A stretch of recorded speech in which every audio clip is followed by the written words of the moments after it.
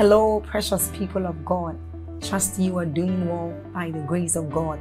We thank God for yet another day to spend time with Him, another day to commune with Him. I want us to take a short exercise, and that is, I want you to click on that like button to help spread this good news abroad. I want you to help us share this good news, and that YouTube will also recommend this channel, this video to others, and they will also be a blessing. Also, let's take a short reading from Job chapter 38 verses 12. It says, "Hast thou commanded the morning since thy days, and then caused the day spring to know its place?" Now this tells us of the great opportunities, of the great blessings we enjoy as children of God when we speak into our day. And so it is what we are about to do. Open your heart, be alert, prepare your spirit as we receive inspiring messages from the man of God, Apostle Joshua Selman. Also, if you are new here, hit on that subscribe button for us, and then on that notification bell. Keep sharing this message abroad. Keep sharing on Facebook. Keep sharing on YouTube to invite others to join us as we bless the world. You are a blessing. Thank you. Sometimes it's just like day and night, and God did it, and God wiped my tears, and God took away cancer, and God took away this infirmity, and God forced a wicked man to respond to me, and God did this and that. The God that doeth wonders. A wonder is a miracle with a message in it. You see that? Yes. When your miracle does not have a message, it's not a wonder. There must be a message in it. It's a statement. Like Julius Berger built a house and writes there, B. When you see it, you are not confused. You see the level of the architecture, then they tell you they are the ones. So God does certain things in your life and puts His signature and says, I am the God that doeth wonders. That's what will happen to you tonight, in the name of Jesus. There's a lot to do tonight. I will just admonish us very quickly. I'm not really preaching. I just want to communicate a few things that the Lord put in my spirit. Matthew chapter 25. Matthew chapter 25. The more I seek to understand God, the more I align to understand His ways. I'm amazed at the things that I discover about God, alongside the reasons why we seldom see magnificent dimensions of His power and His grace. And I am humbled and forced to admit that God is a good God, and there is something really wrong with our understanding of Him. Hallelujah. And this is one of the keys that I want to share with us. There's a separate series coming that will deal with this, but then the Lord just has one question for us tonight, written in our requests, written upon the tablets of our hearts, are several needs and miracles that we trust the Lord to bring. Some of us healing miracles, some of us are here to encounter higher levels of grace, some of us are trusting God for influence, prosperity, access to revelation, breakthroughs, all kinds of things. And there's a very simple question: can God trust you? This is my admonishment tonight. Can God trust you? It looks like a very simple statement, very basic, but this is the reason why many people may never be granted access to the deep things of God. Can God trust you? Matthew 25. Let's read from verse 14. For the kingdom of heaven is like a man traveling into a far country, who called his own servants and delivered unto them his goods. And unto one he gave 5 talents, to another 2, to another 1, to every man according to his ability, and straightway he took his journey. And he that received the 5 talents went and traded with the same, and made other 5 talents. And likewise he that had received 2, he also gained other 2. But he that received one went and dug in the earth and hid the Lord's money. After a long time, the Lord of those servants cometh and reckoneth with them. And so he that had received 5 talents came and brought other 5 talents, saying, Lord, thou deliverest unto me 5 talents. Behold, I have gained besides them 5 talents more. And his Lord said unto him, Well done, good and faithful servant. Thou hast been faithful over a few things. I will make thee ruler over many things. Enter thou into the joy of the Lord. Same thing happened with the second person. And then let's go to 24. Then he that had received the 1 talent came and said, Lord, I know thee, that thou art a hard man, reaping where thou hast not sown, and gathering where thou hast not spread. And I was afraid, and went and hid thy talent in the earth. Lo, there thou hast what is thine. His Lord answered and said unto him, Thou wicked and slothful, or other versions say unfaithful servant. Thou knowest that I reap where I sowed not, and gather where I have not sown or spread. Thou oughtest therefore to have put my money to the exchangers, and then at my coming I should have received my own with interest. Take therefore the talent from him, and give it unto him that had 10 talents. The last verse. For unto everyone that hath shall be given, and he that have abundance, and he shall have abundance. But from him that hath not shall be taken away even that which he had.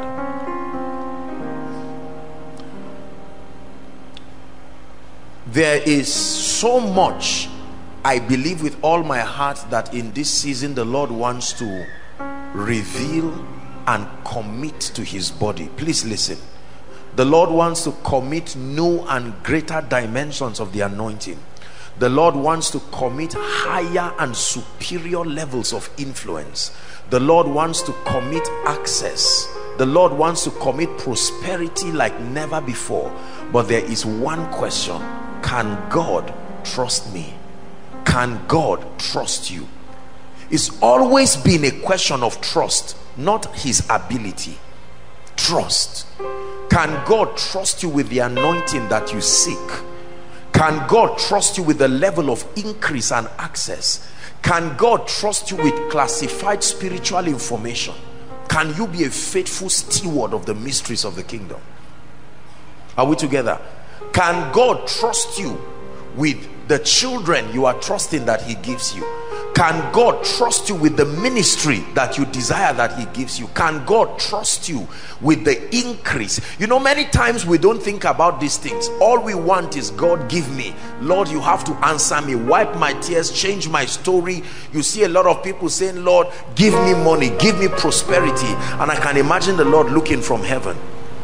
Can I trust you? Are we together? God never trusts people he has not tested.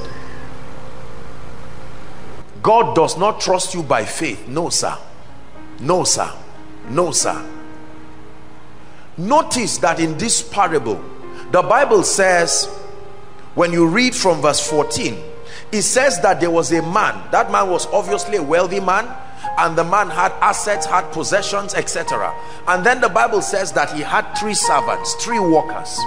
Notice, now the Bible does not give us the details of how he recruited them, but it was very clear from the context of this scripture that he had been watching them.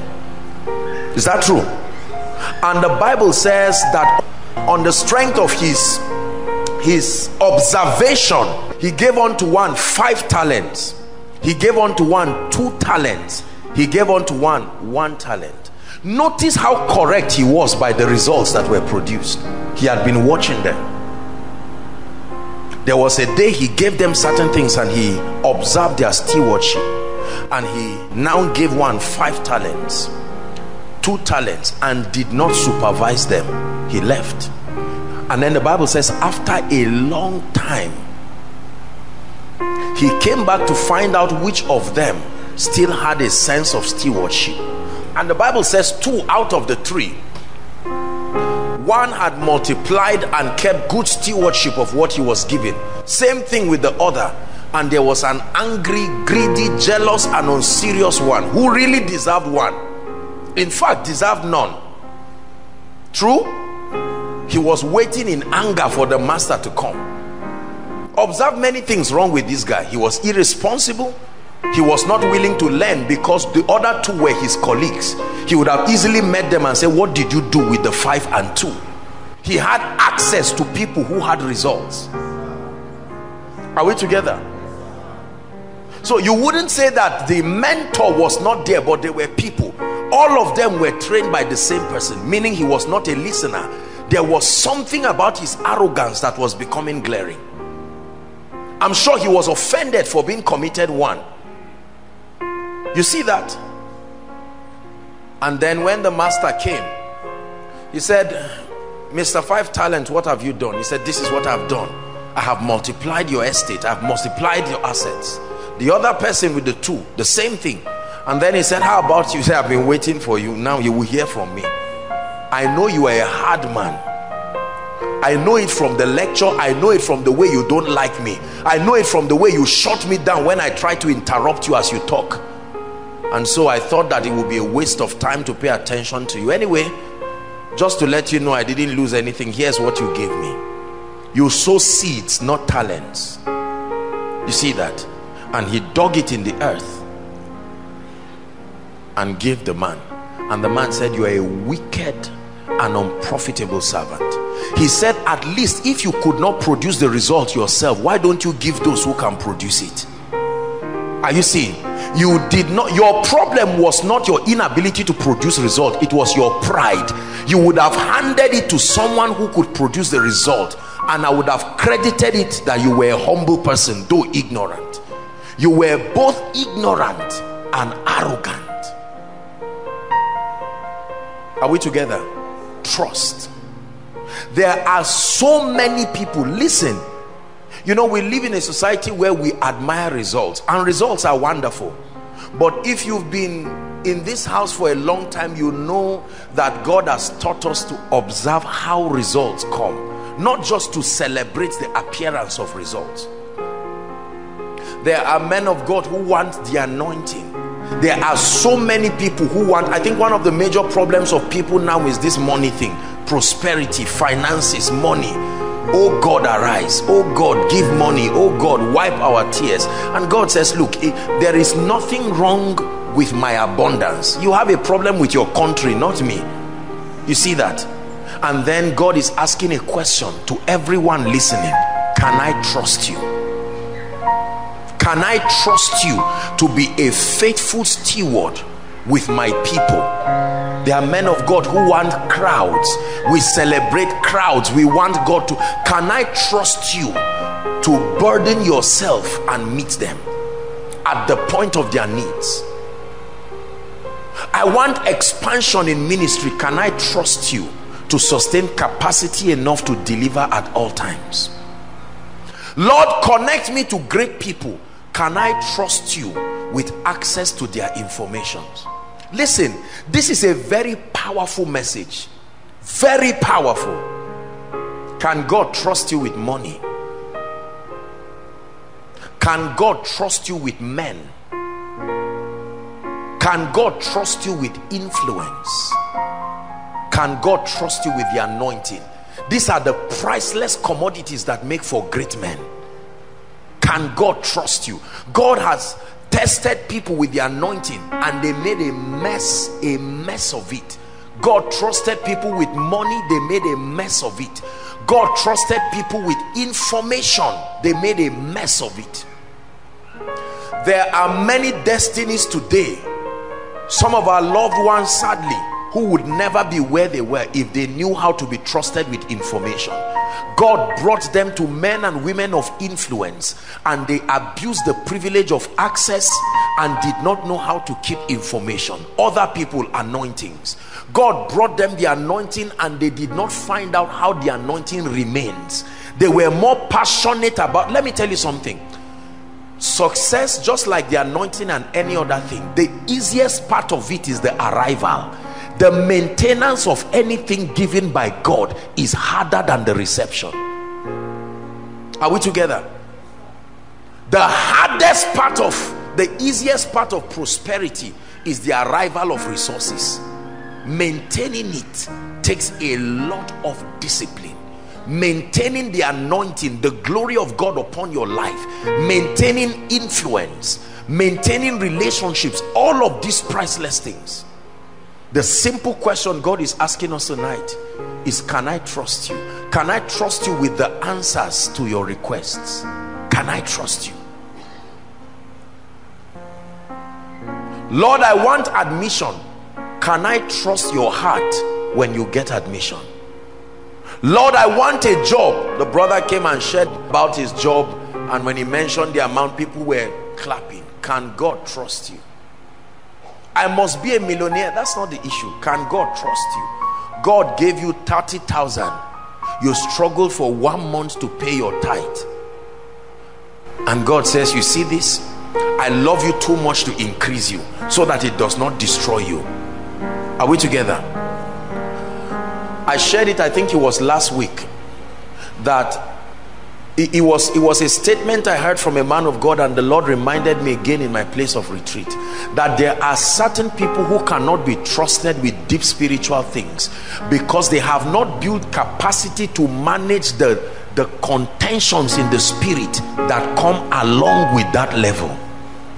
There are levels of prosperity that when God gives you, the kinds of attack that comes, your prayer life, your word life, and your spiritual stability cannot accommodate that level of lifting. So God's withdrawal of it is an act of his love for you. Are we together? The Bible says an heir, as long as he's a child, it said, differeth not from a slave. There is no difference, but he's under tutors and governors who mentor him until the time appointed for him to come into the fullness of sonship. So the question is, I watch people, and truly speaking, sometimes I can feel the burden of God's frustration, if I use that word, while I minister to people, because I know that their desires will not be answered. It's a very difficult thing as a man of God to pray for someone you already know the prayer will not be answered, and yet you cannot tell the person because of this key, that the individuals have not sustained the ability to be trusted with that level of grace. There are men of God who desire superior levels of the anointing. Almost every week you see me leave this place maybe past 12. I've had a week long of activities, just returning to Zaria and right here, have another conference, you know, and all of that. Can you be that much of a servant when God gives you the anointing? Or will you now begin to merchandise the anointing and say, you know that I'm busy and all of that? Those who have money, join this queue. Those who are still trusting God, join the other one. Can God trust you? Is God speaking to anyone? Man of God, I want to be able to see in the spirit and hear in the spirit, and then do what with the information? That's my question. What happens when God grants you access to the deep secrets of people? Do you have the psychological stability to sit under such classified information and be quiet?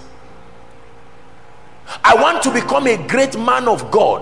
What do you do as you counsel people? As they open up their life, deep secrets that sometimes even as couples they do not know, even as family members, informations that only the individual and God and you being the next. Do you have the fortitude to be silent in the midst of plenty? Are we together? Let's be honest with ourselves and not turn God into a fool. This trust is one of the greatest keys to seeing the outstretched arm of God. There are people who cannot be trusted with certain levels of revelation.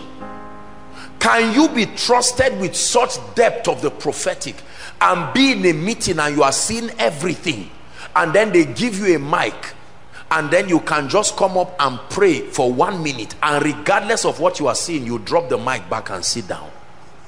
There is always that itch. I want to sit down, but look, I'm seeing something.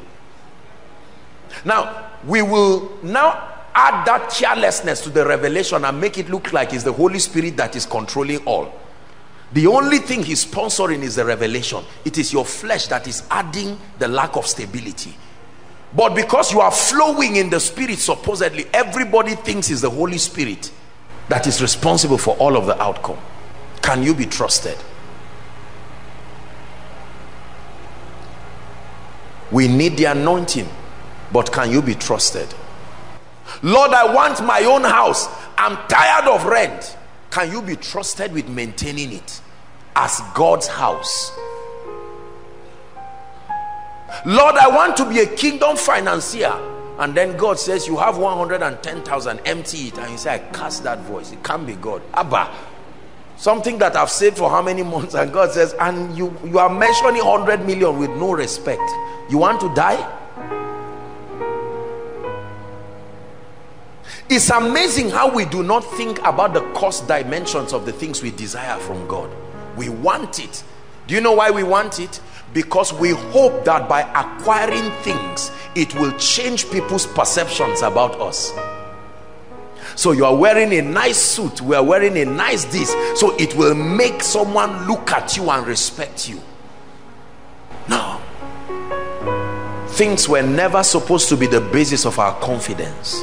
Let him that glorieth glory in this, that he understandeth and knoweth me. Not the value in his bank account, not the hair, not the shoe, not the clothes. My simple question before we begin to pray is, can God trust you? If you cannot answer this question tonight, then you deserve to go on a retreat.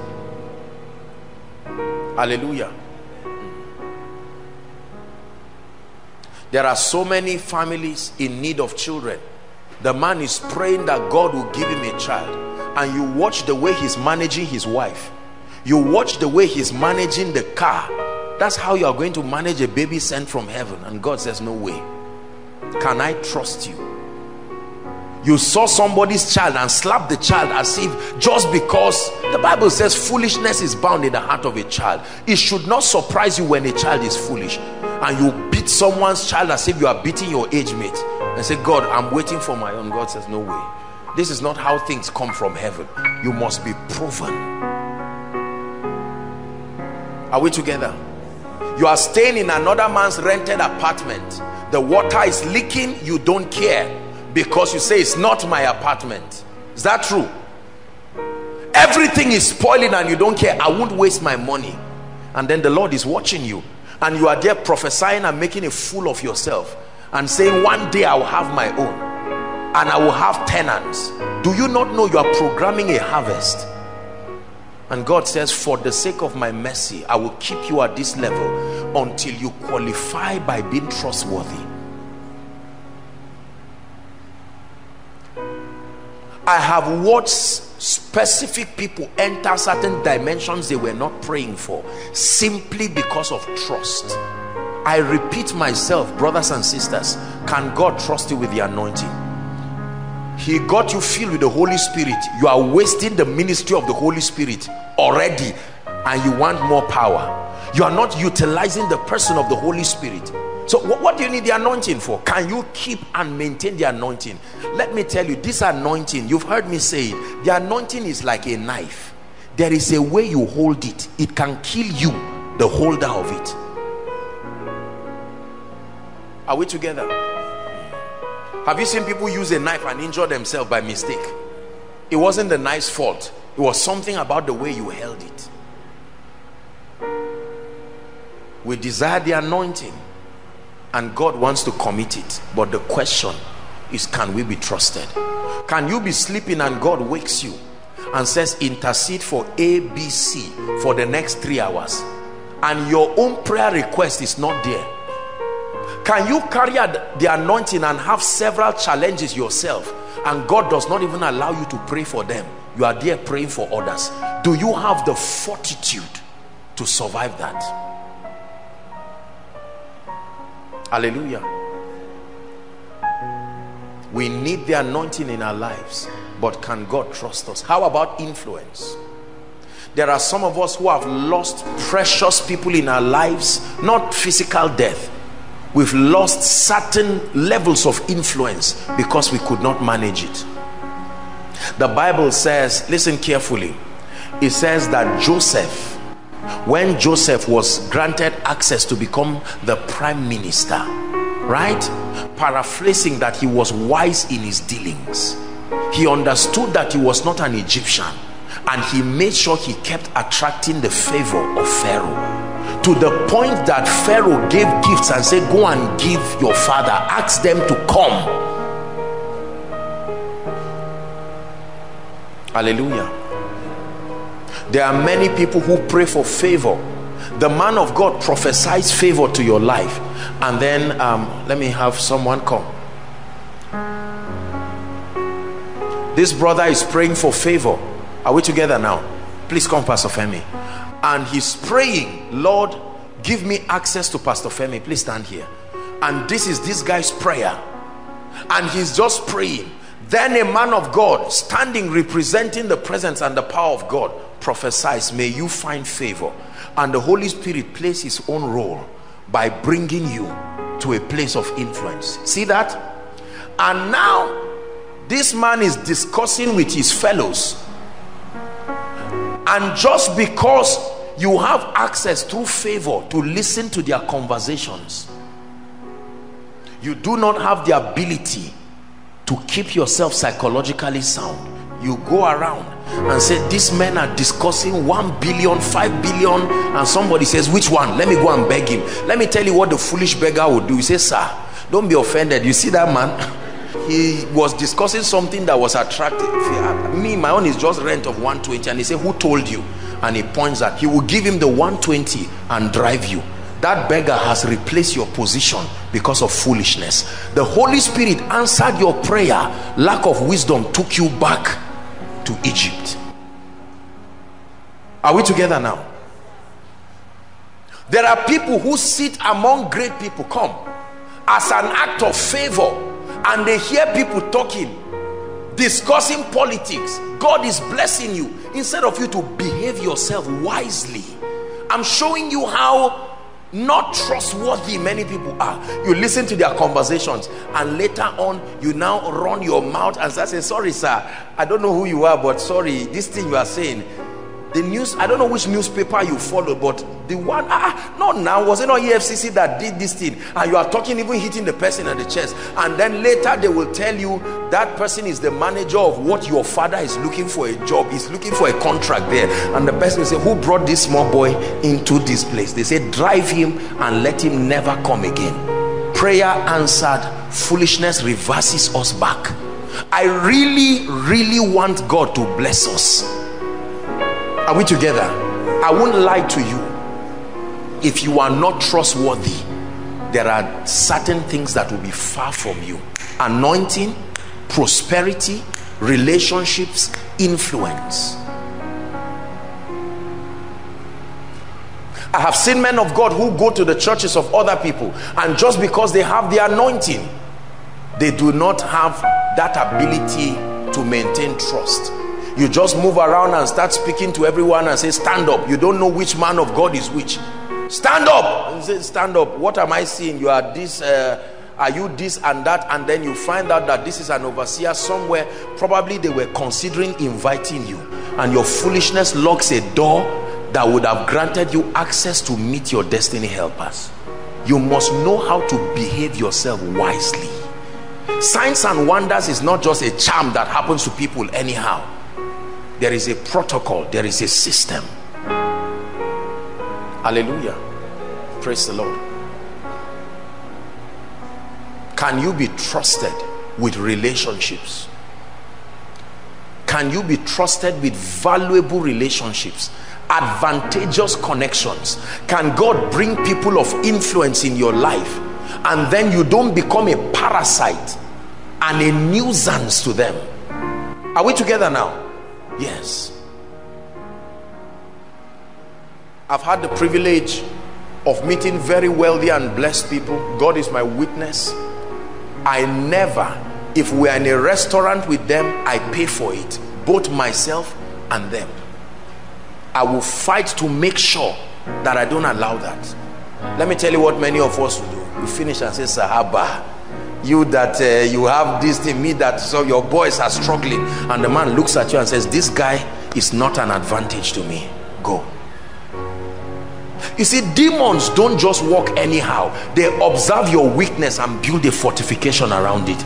If your weakness is lack of wisdom, that becomes their access point. You can be delivered, you can fall and rise. Our hearts are full of faith, but many believers, our heads are empty. There's no strategy, there is no wisdom. So we are full of faith, but we never rise strategically, or we cannot maintain our lifting. Can God trust you with relationships? Are we together?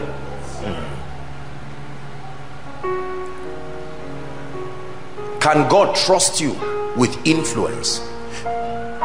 Influence. The ability to compel loyalty from people is a dangerous thing to be influential. You know, there's a statement on easy lies the head that wears the crown. Listen very carefully. It's a miracle service. The miracle has already happened. Are we together? This that I'm giving you, maybe second to salvation, is one of the greatest miracles that is happening in this place this night. Then open ye their understanding, that they might understand scripture. The system of God is something that we must study. Otherwise we will keep mocking and flattering ourselves with one testimony today, never to have another one tomorrow. And you see, when your life is void of predictable results, you will be angry, you will be resentful, you will begin to hate people. You will look exactly like the man with one talent. Can God trust you with influence? You have access to people. You can say, Pastor Femi, go and remove this tie and bring it, and he says, yes sir, take. Gentleman, remove this your watch and give me. God said it, and he believes in the word of God upon you.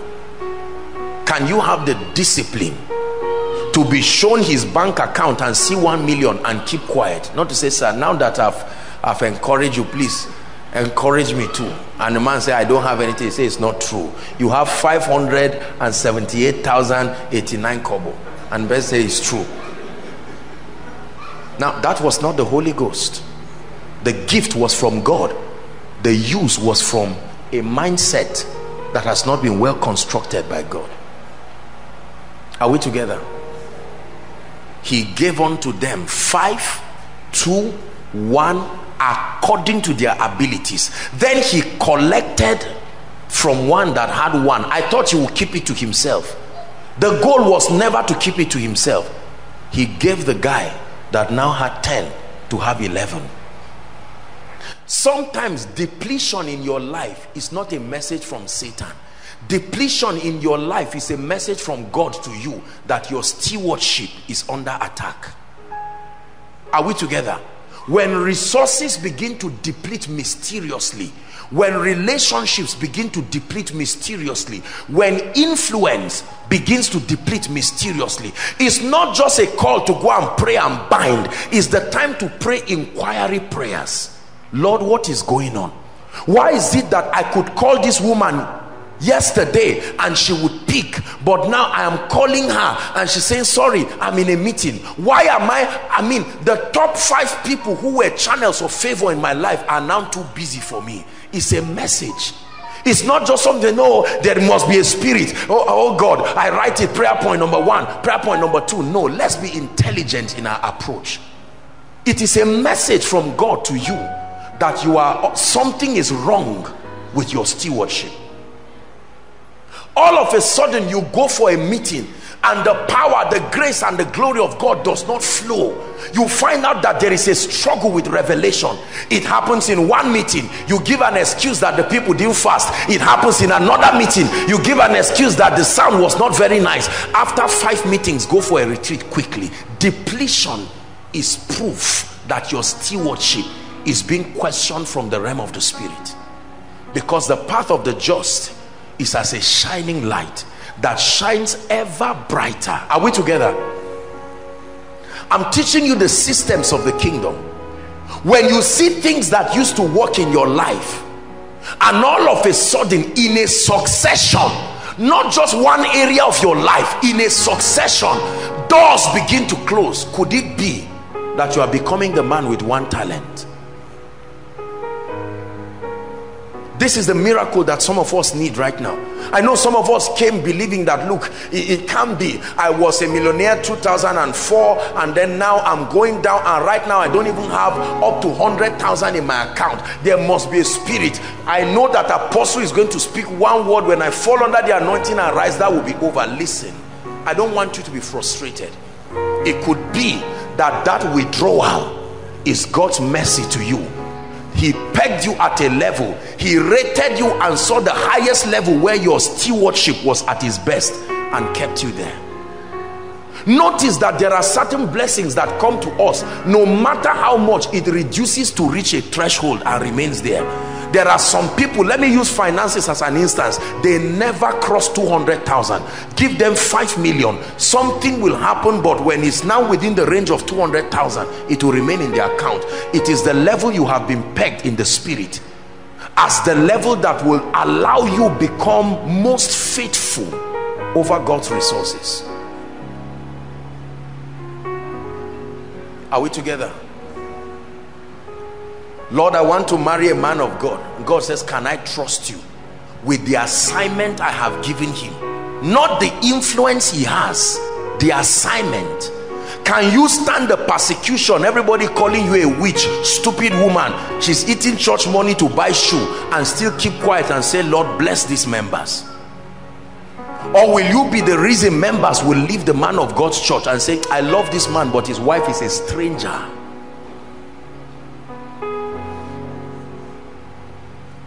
Can you sit in the midst of great power and still go down on your knees before God? Or you will be conscious, let me not kneel down before all these small children, let them not think I'm... David danced before God, danced before God, and the daughter of Saul, his wife, said, Abba, O king, have you forgotten you are royalty? You are falling your hand. David said, I'm dancing before the God who collected the kingdom from your father and gave to me. While that discussion was going, God was listening, and she died not having a child. For thine is the kingdom, the power and the glory, forever and ever. Amen. For thine is the kingdom, the power and the glory, forever and ever. Amen. Listen, I believe that one of the signs that God wants to produce in this ministry is a combination of strange levels of the anointing and strange levels of prosperity. These two dimensions, I really believe that God wants to bring it in a superior dimension in this house. But the question is, can God trust you? There are people who will stop going to church, stop going to the house of God, if they have a house, a car, and maybe a few millions in the account.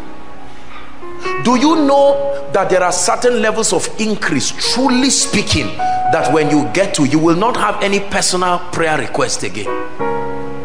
Really? So what will you do with your prayer time? What will the 5 hours in his presence be spent for?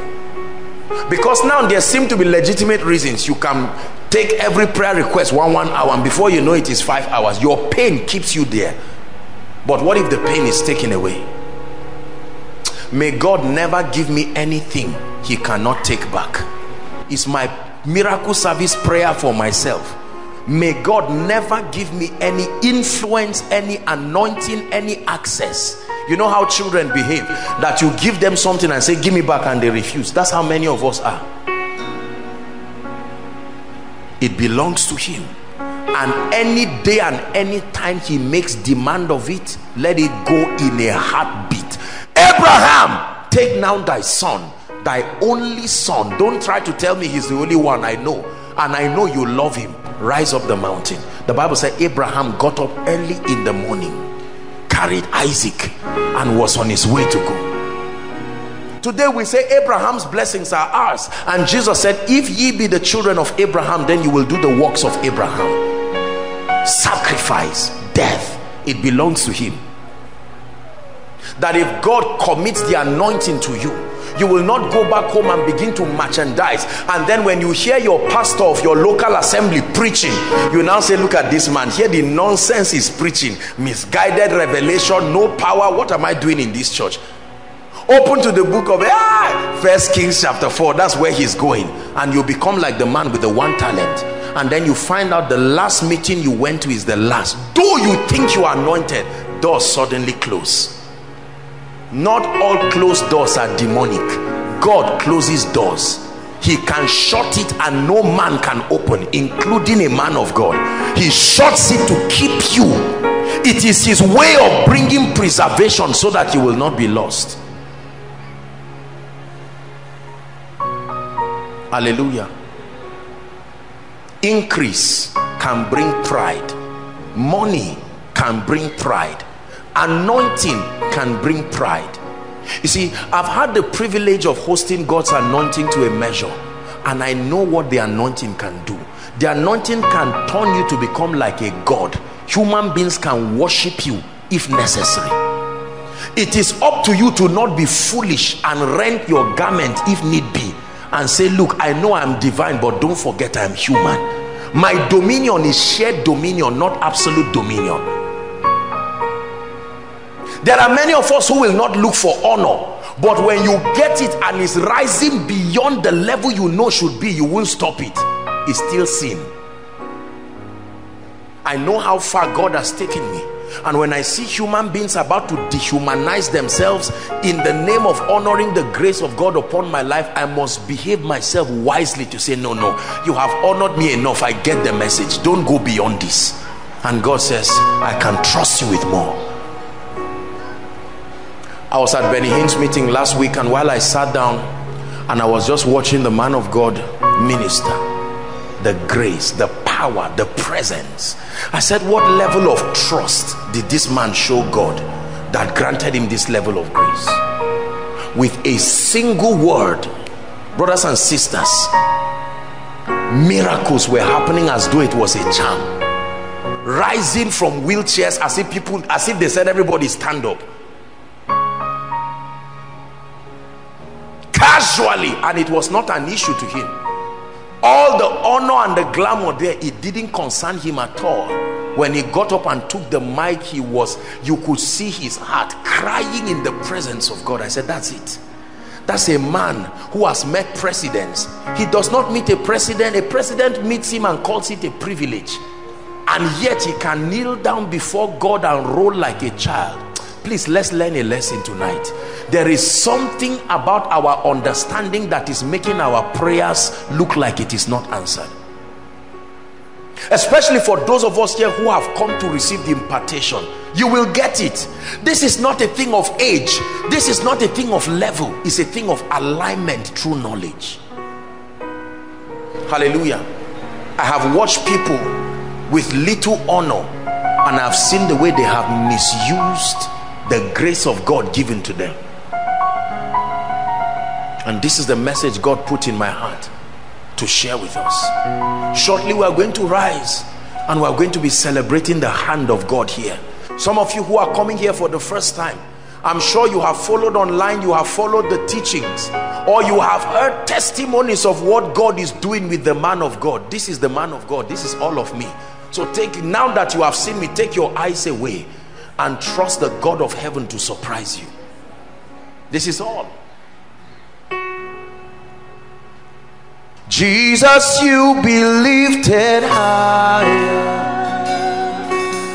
higher, be lifted higher. Jesus, you be lifted higher, higher, be lifted higher. Let it be a prayer from your heart. In my life, be lifted lifted higher, higher, be lifted higher. Let our King, let my King be lifted high. Let my King be lifted high. Let my King be lifted high. Let my King, let my King be lifted. Let my King be lifted up. Let it be a revelation. Let my King be lifted up. Not Joshua Selman, not koinonia, not miracles, not anointing. Oh,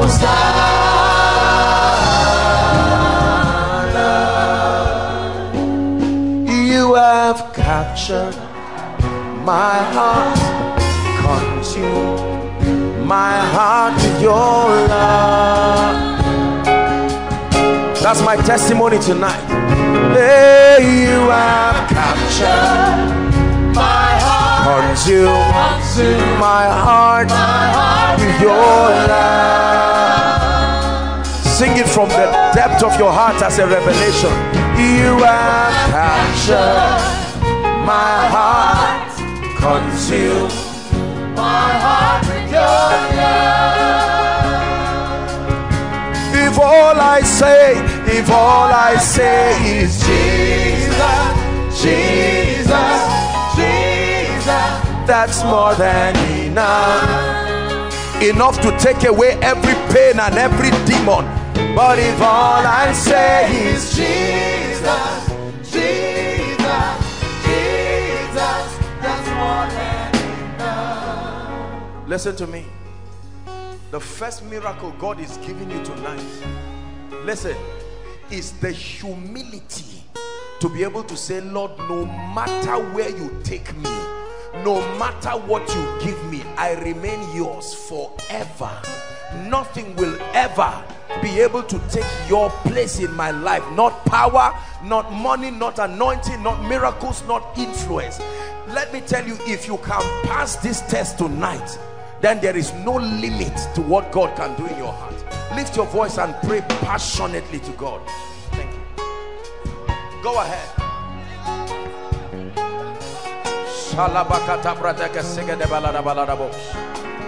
Lord, I can be trustworthy.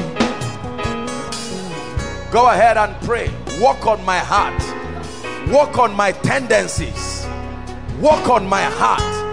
Walk on pride. If all I say is Jesus, Jesus, Jesus, that's more than enough. Pray from the depth of your heart. If all I say is Jesus, Jesus, Jesus, that's more than enough. Let it be your prayer. The miracle is already happening to you. Sing, you have captured my heart, consume my heart with your love. It's the secret of the mighty hand of God upon a man. You have captured. And if I be lifted up, if I be lifted up, not if Joshua Selman, not if koinonia, thank God for the honor. But if I be lifted up, then I will draw beyond revelation, beyond gimmicks. I will draw all men to myself.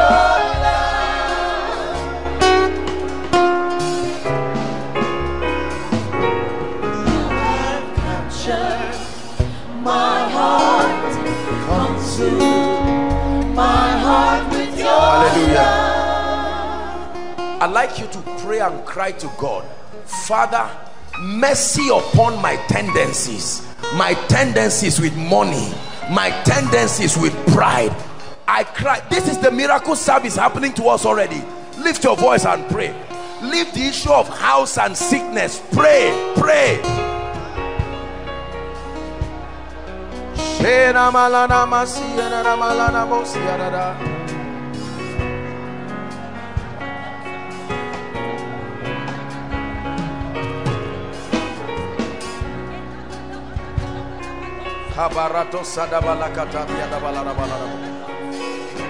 Forget about your business. Forget about ministry. Forget about all of these things. Just focus on yourself. Lord, make me trustworthy. Make me trustworthy.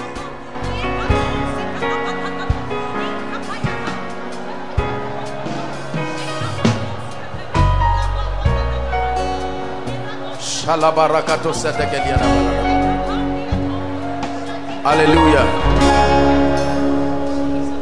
Is God speaking to us? The next prayer point: Lord, every idol in my heart. Listen, allow me say it first before you pray. Do you know what an idol is? It's something you cannot live without. Something that assumes the place of God. A job can be an idol. A wife can be an idol. A husband can be an idol. A boyfriend, a girlfriend, an uncle can be an idol. The government can be an idol. Revelation can be an idol.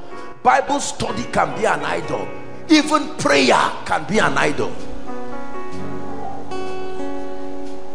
When your attention leaves Jesus to prayer, idolatry is happening there subtly. You are more concerned about the motions than the contact with a real person. It's idolatry.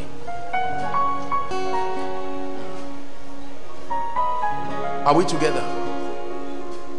God wants to bless us. I came to pour my heart because I really want God to help us. Father, there are things in my life that it looks like I cannot do without them.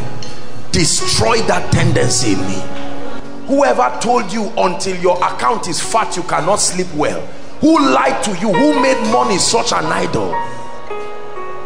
There are some of us, whether or not you need money, once there is nothing in your account, you can't sleep.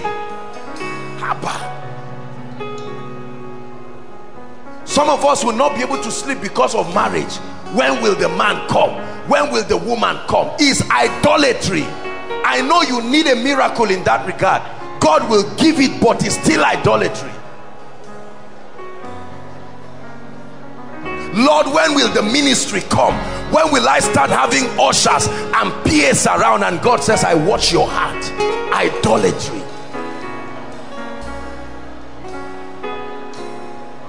Lord, when will the anointing on apostle come upon my life so that I will also make a name, so that this will happen? And God says, no way. You must be emptied of yourself. For the life that I now live, I live by the faith of the Son of God. Sing, Lord, I will bow. I will bow to you, to no other God but you, Lord. Lord, I will worship you. Lord, I will worship. Nothing hands have made. Nothing hands have made but you, Lord. I will lay down my idols. Come on, sing with me. And I will lay down my idols and thrones I have made, and all that has taken my heart. Sing, Lord, I will bow. Lord, I will bow to you, to no other God but you, Lord. Yes, Lord.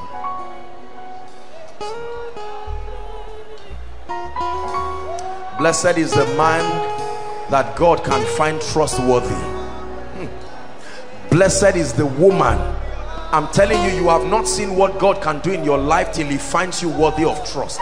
You have not seen the kind of husband God can give until he finds you trustworthy.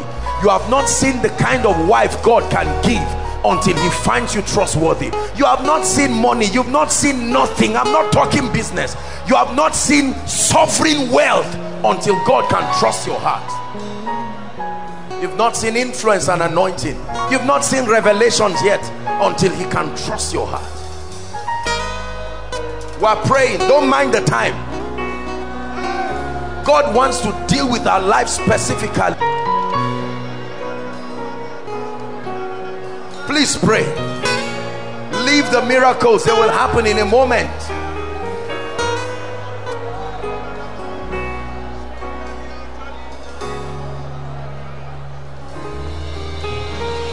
Take all of me, Lord. You have my everything. Take all of me, Lord. You have my everything. Use all of me, Lord. You have my everything. Take all of me, Lord. You have my everything. Take all of me,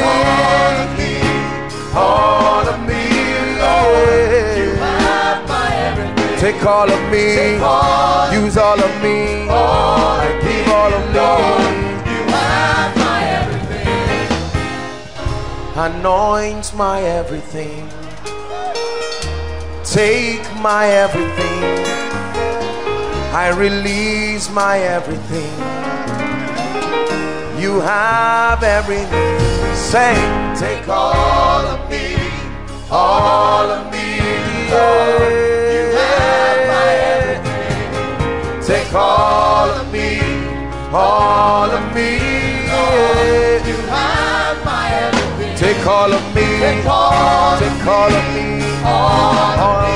Lord. You have my everything. Take all of me, take all of me, take all of me.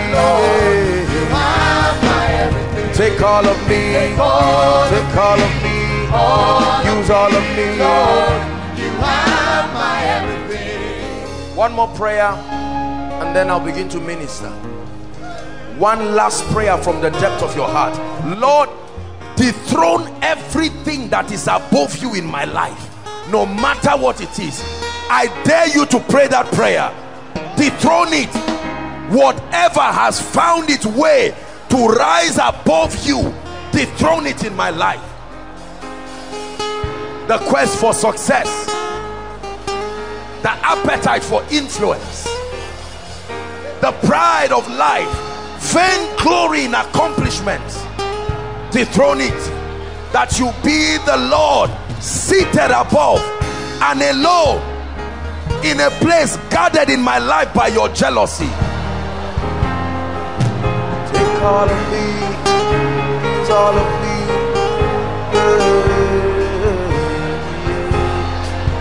Take all of me, use all of me.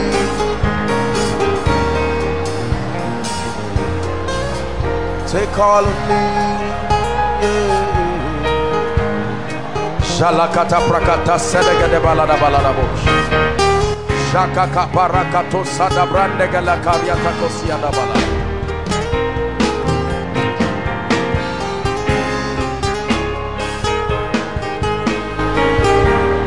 Hallelujah. Hallelujah.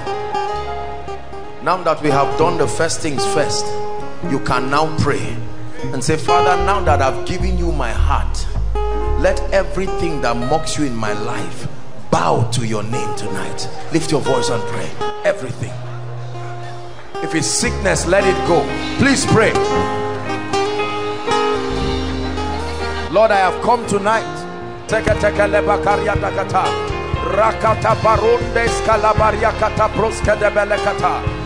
Every oppression of darkness, let it give way right now.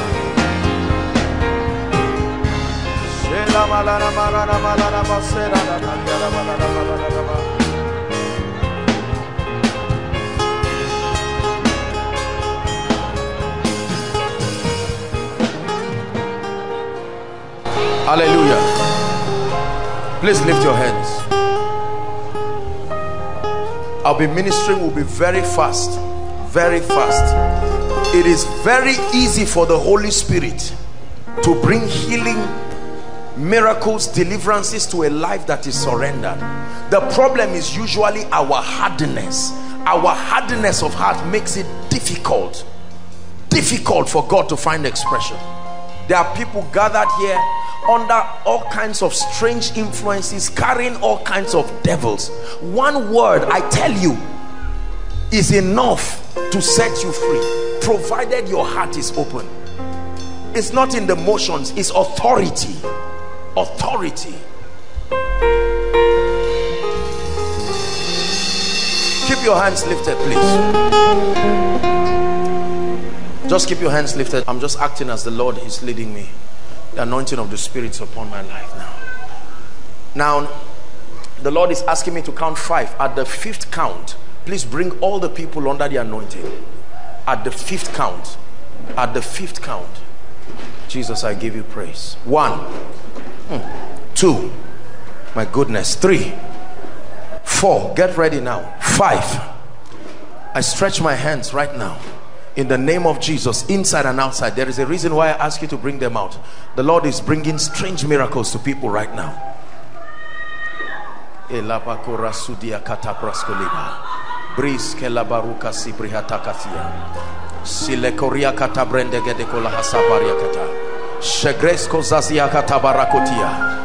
Overflow 1 outside. I see mighty angelic activities there.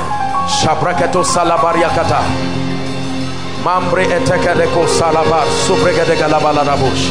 Shakatos kabarandas kadabrakatosia. The authority of the King is in this place. Kalabaros sadabarakato shagres. Elekatebros kadabarakata barusia dabaladaba. Ashabarakato sabria dabaladaba.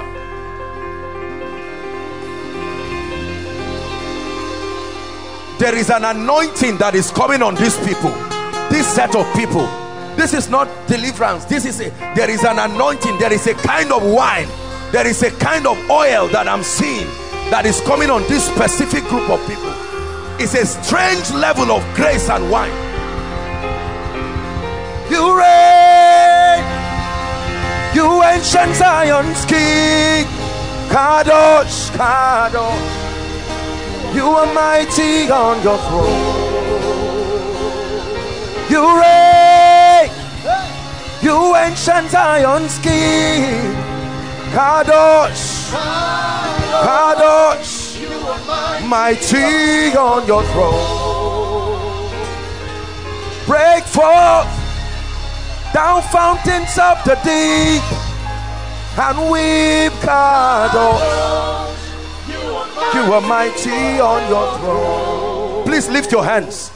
I'm seeing written in the air revelation, the spirit of revelation. I don't know why God is starting this way, but I'm stretching my hands. There are people that are receiving a baptism of the spirit of revelation, access to the mysteries of the kingdom. At the count of 3, let it be yours. 1, 2, 3. Take it, is yours. The spirit of revelation granted access to the deep things of the spirit. Access, access. Receive it. The gate is open. The gate is open in the spirit. Access, access, access to the depths of the spirit. I give you eyes that see and ears that hear. Access to the deep things of the spirit. Mighty on your throne. Mighty on your throne. Mighty on your throne. He is mighty in this place. Mighty in this place. Mighty in this place. Hallelujah. Now listen. The Lord is bringing deliverance to families. And hear me, this is the sign. I'm seeing people burning physical fire on them. It's like altars on fire, but physical individuals are becoming representatives of it. In the name of Jesus, I stretch my hands right now. That fire that brings deliverance, at the count of 3, in the name of Jesus, I release it all over this place. 1, 2, 3. Let that fire fall right now. Let that fire fall right now. I challenge thrones, dominions, the works of darkness.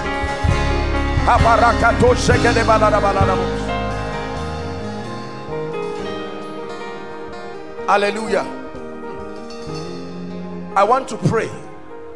There are spirits that are behind the undoing of many families. There are spirits that are behind many infirmities. There are spirits that are behind many predictable patterns. Are you ready for total freedom? Not partial freedom that you come back tomorrow. Lift your hands. Now you are ready to shout, Jesus, something is happening in this place.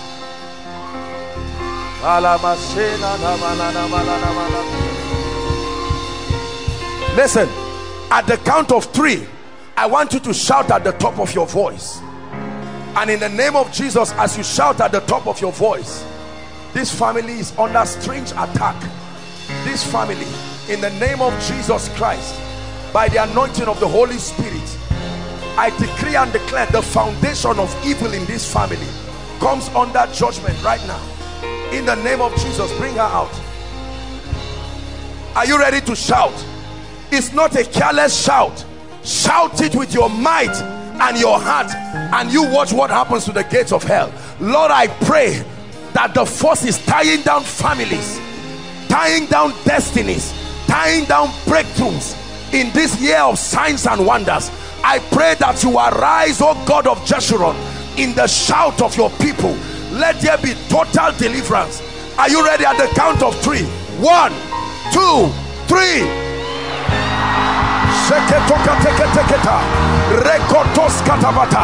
Let there be deliverance right now. I curse devils, I curse spirits, I curse enchantments, divinations, operations of witchcraft, all the overflows, those following online. I place a sanction on the works of darkness.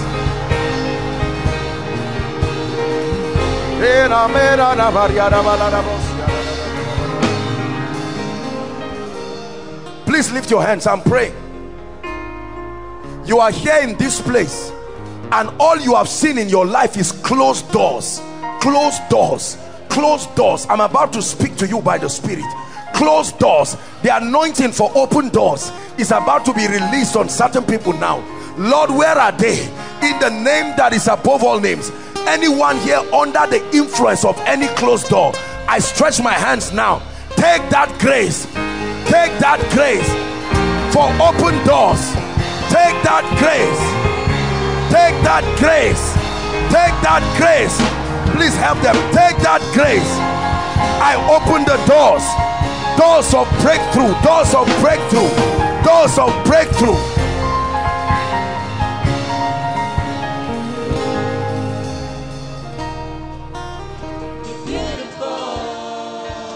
Sing heaven and earth adore you. Angels bow before you. You're beautiful. You're beautiful. You're beautiful. You're beautiful. You're beautiful. You're beautiful. You're beautiful. You're beautiful. You're beautiful.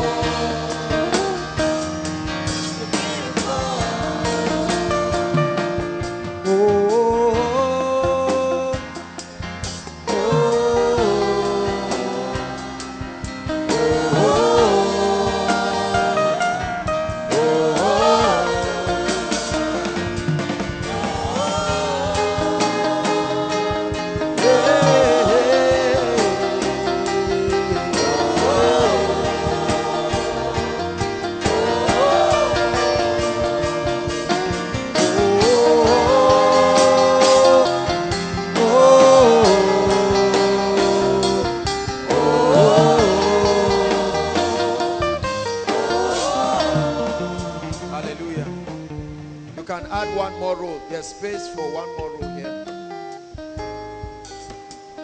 Some of you who are sitting, you can sit for 10 minutes and stand up and help them.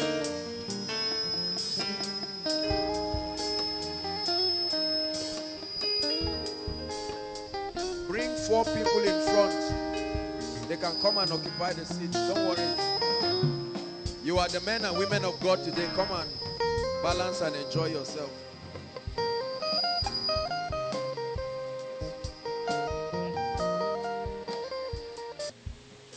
Hallelujah.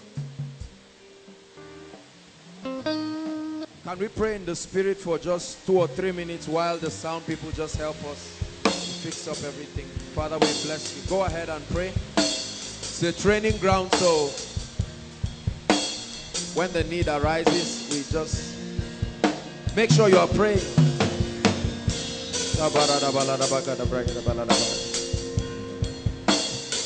It's a communication of our passion, how much we love you.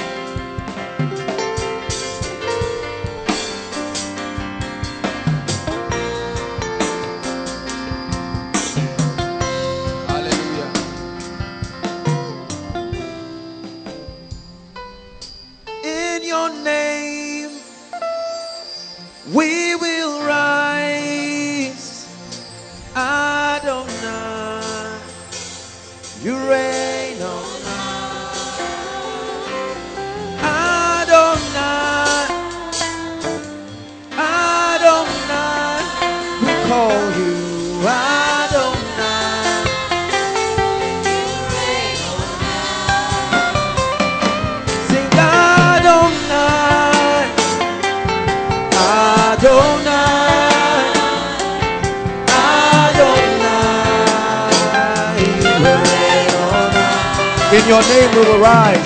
In your name we will rise. Adonai.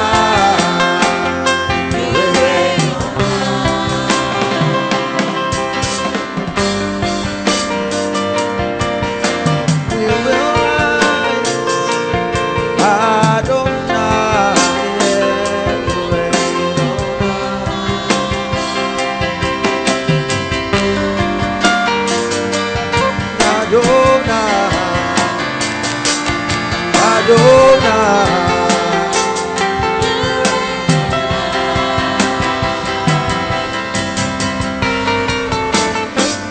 Lord, we will rise.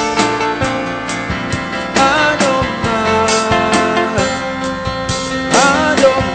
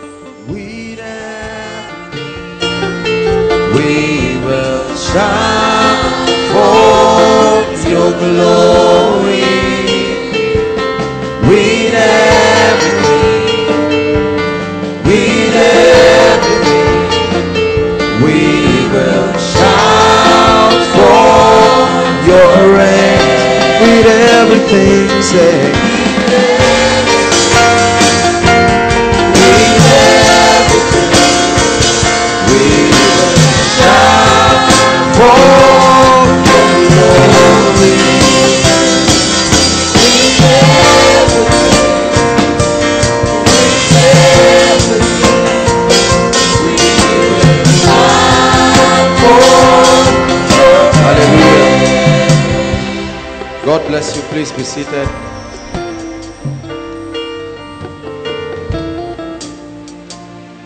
Hallelujah. Some of you seated here are watching your future. This is how men will come from nations to hear the word of the Lord upon your mouth. Yes. You may sit in the rain, but hear me. There are many of you, hours before your meeting time, you will see people stand because there is something that His Majesty has put upon your mouth. It's not enough to talk. You must have something to say.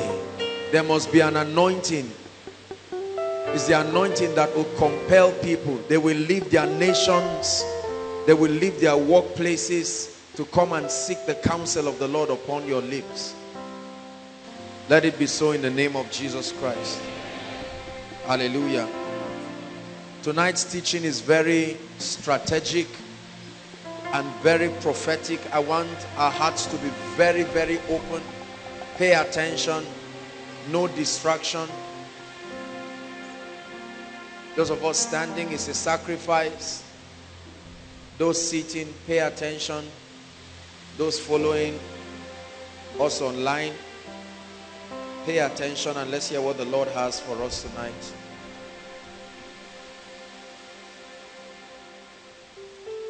I couldn't wait for the time for the meeting because of what I'm about to teach us. I'm always excited coming around, but then there are times that the Lord will put certain things in my spirit, and I'm always in a hurry to bring them because I cannot wait to see the transformation that will happen in the lives of people as they receive. So before I start, I'd like us to pray one more time and say, Lord, I'm a receiver. My heart is open. My heart is open. My heart is open. I realize that there is a generation that is at the mercy of what I am receiving. Please pray. Many of us in this place will be powerful men and women of God. Pay attention. You are not just listening for yourself.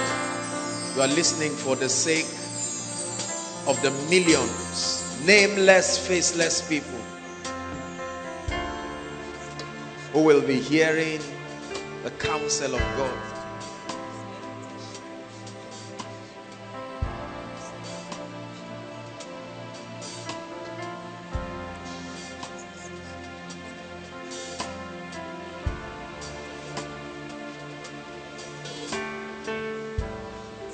Hallelujah. Now, I'm going to talk about a number of things tonight.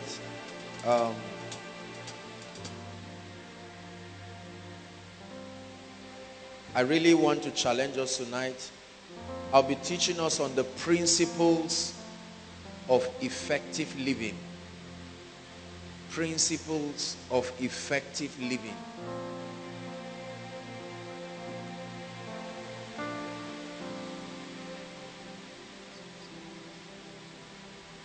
Principles of effective living.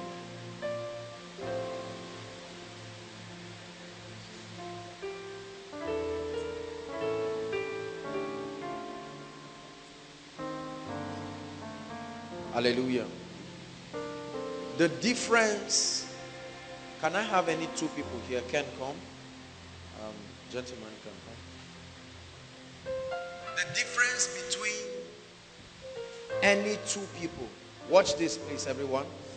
The difference between any two people, the difference in the quality of their lives, the difference in the results that they command, the difference between their relevance as far as the program of God is concerned and the quality of their lives is principally dependent, please listen, not on their backgrounds necessarily, not on their educational qualifications necessarily, not on their connections necessarily.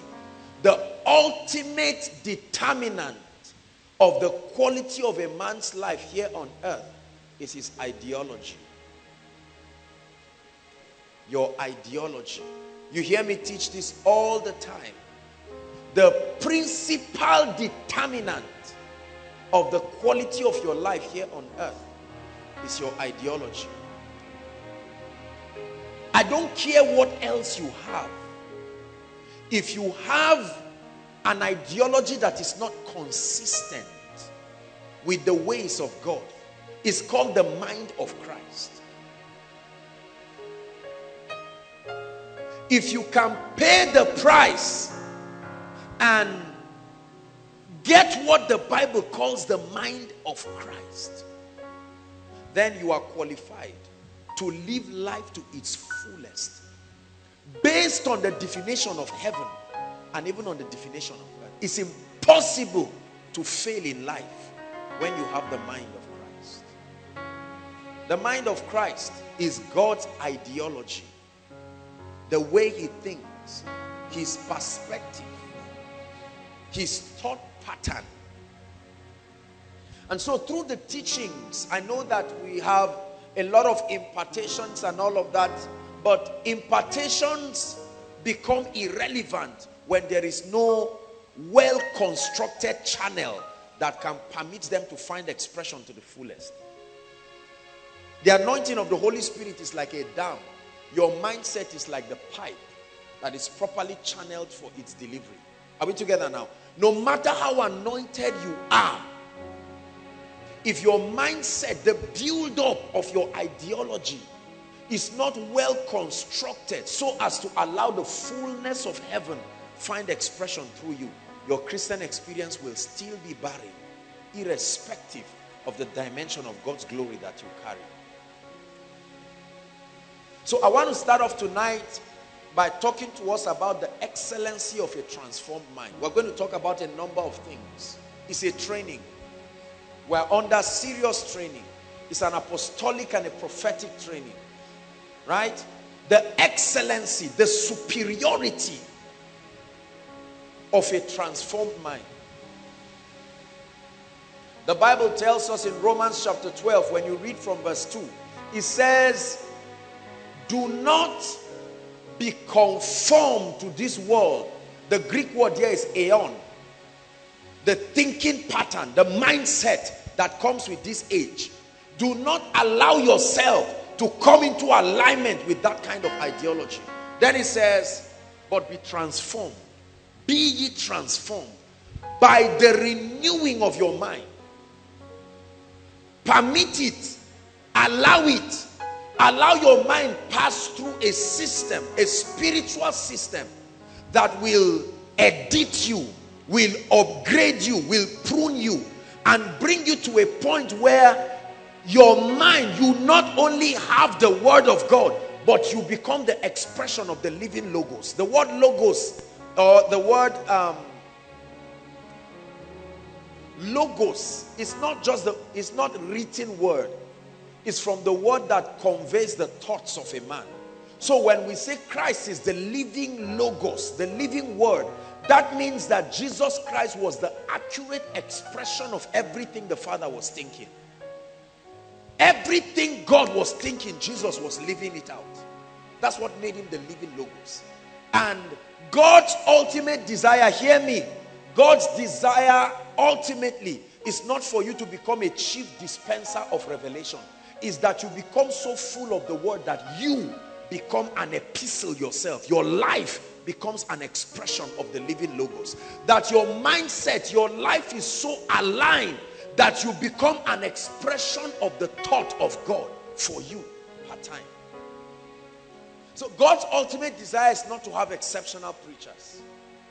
God's ultimate desire is to bring us to a point where there is such excellency in our ideologies. These two gentlemen perceive life from different standpoints. And the principal motivation that sponsors their perception is their mindsets. Are we together now? Bless you. Your ideology. I was teaching the School of Ministry students yesterday, and we'll touch on a few things that I taught them yesterday. I just felt very impressed in my spirit by the Holy Spirit to incorporate some of those things. Your ideology is the principal motivator of your responses. The way you respond to life, the way you respond to God, please pay attention. The way you respond to situations and circumstances are as a result of your mindset, your ideology, your mentality. Your ideology also sponsors your interpretation. The way you interpret happenings in your life, the way you interpret the occurrences, the way you interpret success, the way you interpret failure, the way you interpret people, the way you interpret God is a resultant effect of your mindset, your ideology. There are people, for instance, who are under a lot of pressure over their physical appearance, dressing well, getting a designer watch, a designer cloth, you know. They are so conscious about those things. That consciousness is stimulated by an ideology. Is that true? Among other reasons, an ideology that informs them that on the strength of wearing expensive things, you are perceived to be valuable. Are we together now? So that ideology stimulates a passion for wanting a lot of things. There are people, for instance, who reject prosperity and embrace poverty because according to their ideology, simplicity is the same as being poor. So in a bid to respond to a desire to be simple, are we together now? They reject anything that will make them blessed. You are helplessly a slave of your ideology. You are helplessly a slave of your ideology. Your life literally revolves along the plane of your ideology. And therefore, if God wants to step into your life and upgrade you, if God wants to bring you to a point where you are so built that you allow his spirit, the fullness of his essence, to find expression in you, then you must be able to submit to him and allow him to change your ideology. Our ideologies are built by many factors. Culture, for instance. I've taught that here. You can get the teachings. Culture have shaped our mindsets. Culture have shaped our perceptions. We see things from a particular vista. In physics, there's what we call refraction, right? I taught the School of Ministry students yesterday, and I felt a need to just bring that example. There is what we call refraction. When you study physics, there's even what they call a refractive index. Is that true? You have, sorry, those of us who are not science-based, I apologize, but it's a very simple explanation. That on the strength of having a glass block or anything of that nature, you look through it and you can see an object. It will appear in a distance and in a form that may not be the way it is originally. And that is on the strength of what you are looking at. Let me use an example that all of us can relate with. How many of you have seen cars that they write something little on the side mirror? Objects appear larger or smaller than they actually are. Is that true? So what you are looking at in that mirror is not exactly the way it is. You may see it bigger than it really is or smaller than it really is. Are you getting the point now? So your interpretation is based on your perception. You must understand this to be successful in life. You must rise to a point where you have what I call a superior ideology. An ideology that is so aligned to the mind of Christ. Many of us do not care about our ideologies. And we labor in the place of prayer. We labor in the place of fasting. We assimilate the word. and then there is such a bank of spiritual treasure, but there is no platform for it to find expression, because the realities of the spirit are like power banks, but they are dependent on a transformed mind to fully find expression.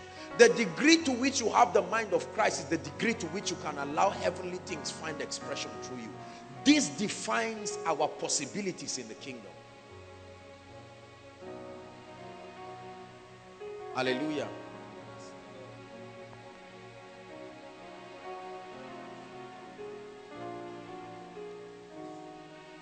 So you must realize that your ideology is very important. I keep challenging our ideologies, because if your ideology does not change, nothing will change in your life. I guarantee you. Not even education will change you. Not marriage will change you. Everywhere you go with your ideology. Anything you do from the standpoint of your ideology. There are some of us, for instance, come. If this gentleman, look up please everyone if you can. If this gentleman has an ideology of inferiority, he feels very bad about himself. It doesn't matter how he got that ideology. Did you know that if you look at this guy and say, wow, your suit is beautiful, you're looking sharp, he will interpret your commendation on the strength of his ideology, and he will think it's a diplomatic way of mocking him. Is that true? Whereas that's supposed to be a good commendation that he should receive with thanksgiving. But then it comes and is interpreted on the lens of his ideology, and he goes back hating you for doing something right. Are we together now? Our mindsets are very important. Many of us are fighting battles that do not exist today. Battles that our minds created. Many of us are hating people today who do not even know.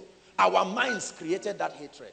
There are people under stress that should never be under stress. There are people dying under high blood pressure. Preachers dying because there is a parameter that their ideology has put together.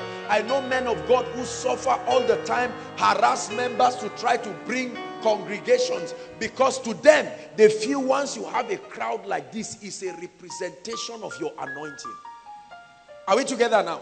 And so they get deceived, and rather than focusing to build the people, they do not know that in a congregation like this, success is not measured generally.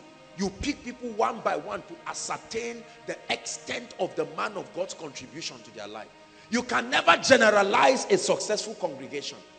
If you want to know how successful Koinonia is, you have to pick men at random and then speak to them on the matters of the kingdom and find out their individual degrees of comprehension. When you gauge the average of their understanding, it represents the extent of my teaching, not the crowd. Are you seeing that now? Yeah. I learned this early in life. So there are pastors who are under pressure, and that wrong ideology motivates them into thinking, the more I bring in men of God from abroad, the more I bring in this and that, the more there are conferences, the more there are conventions, the more crowds will come. Responding sincerely, but a slave to their ideologies. There are pastors and pastors' wives who are so insecure. If the pastor buys a particular kind of jeep, nobody buys that kind of jeep again, because his concept of honor is that you stand alone. Are we together now?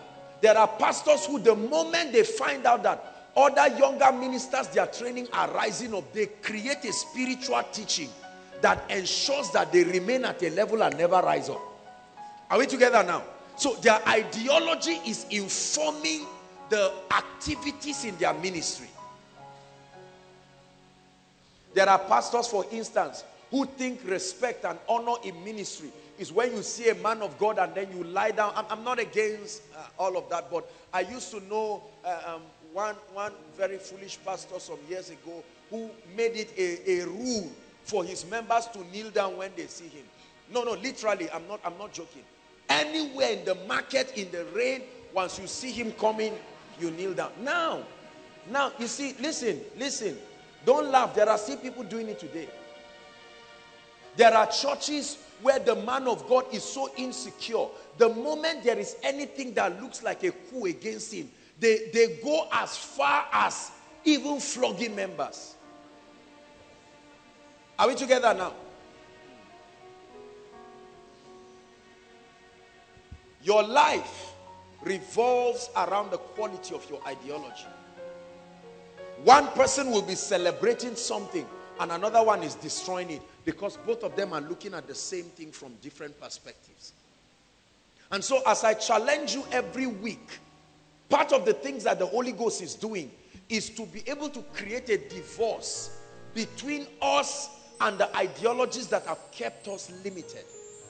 Listen, many of us think that to make spiritual men, all you have to talk about is the 7 rivers that are in heaven, or the plain describing the things that are around the white throne.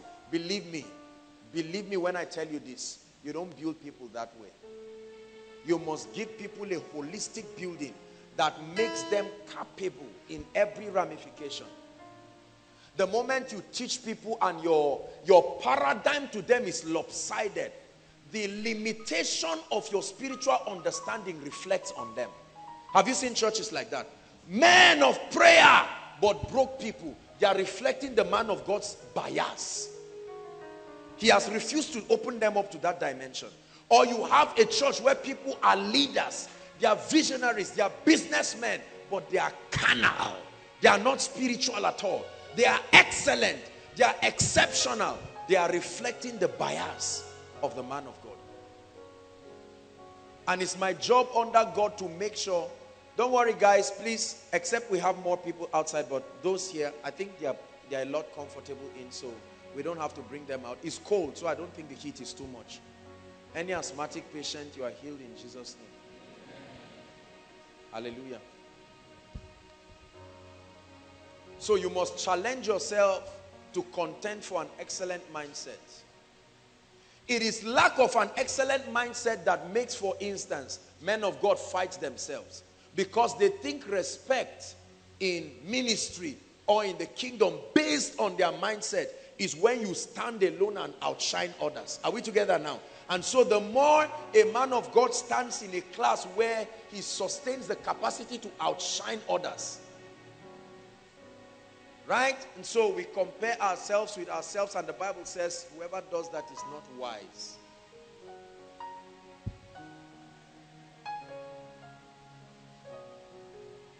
The question now, before we even start, is, are you willing to submit your mindset to be changed? Listen, I really cannot help you if you are unwilling, if you are not malleable enough for your mindset to be transformed. I made a decision years ago, and that decision still stands. Anything that is not going to contribute to me manifesting the fullness of the life and the power of God, serving the Lord with all my heart and blessing my generation, is not worth my pursuit. I will dump it. Including friendships, including ideologies about ministry. If this for me, given by God, represents the highest level of ministry, and this is the dimension that will produce the greatest efficiency in my life, then I do not want to improve. I want to stay here for the sake of that optimal delivery. You must be this passionate about God, and you must be passionate enough to submit your minds. Like you carry a cloth and you give a dry cleaner. You say, please go and work on this cloth. Work on it. How many of you have seen them repaint a car? You've seen them, you know, how, what they call them? The painters, the car painters now. They first take it to a workshop. Is that true? In a bid to paint that car, they can dismantle everything. The lights. Momentarily, the aesthetics of the car will have to be forgotten for a while. You have to remove the bulbs, remove everything. You have to take away the tires. You have to get all of these things and put together. And then you start spraying. And when you spray, you find out that there are little things you have to fix up everything. But the moment you are done and you bring out that car, the value increases. That's what God is doing to us. And so you must submit yourself to learn. In the name of Jesus Christ. Amen. Lay your hands on your head and pray for 1 minute and say, Lord, everything inside this head that needs to change must change. Lift your voice and pray. I'm tired of keeping things in my mind that are responsible for authorizing darkness in my life. I'm tired of holding on to ideologies that are keeping me poor, keeping me powerless, keeping me in lack of character. I am tired of holding on to precepts and ideologies that are making me fail. I am truly, truly determined. Lord, I authorize you to edit my mind. Change my ideologies.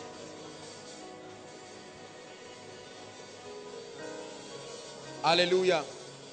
Hallelujah. God bless you. Proverbs chapter 1.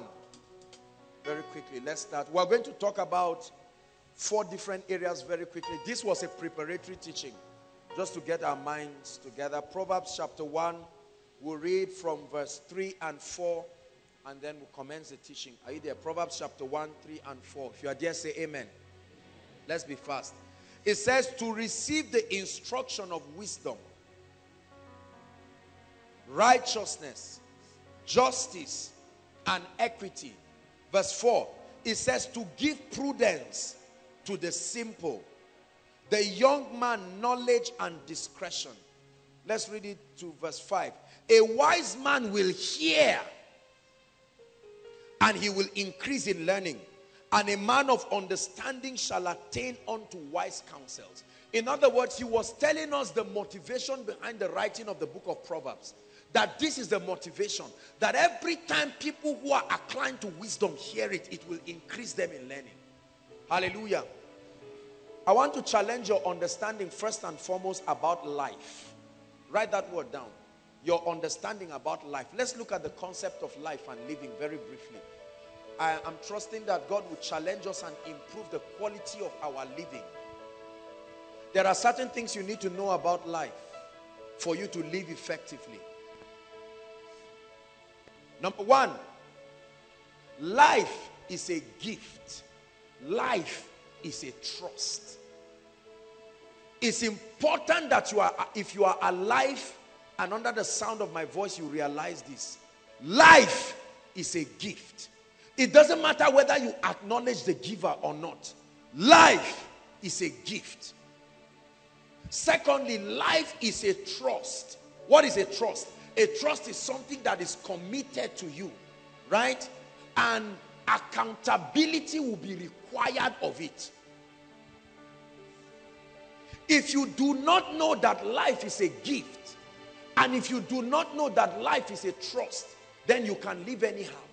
When a man takes a bottle of liquor, beer, and just gulps everything, he is expressing his ignorance about understanding that this life is a gift. Statistics, brothers and sisters, tells us, I don't know if it's an old statistic, I really don't know what is the current statistics now. But as at the last time I checked, it said 8 people die per second. How many people? 8 people die per second.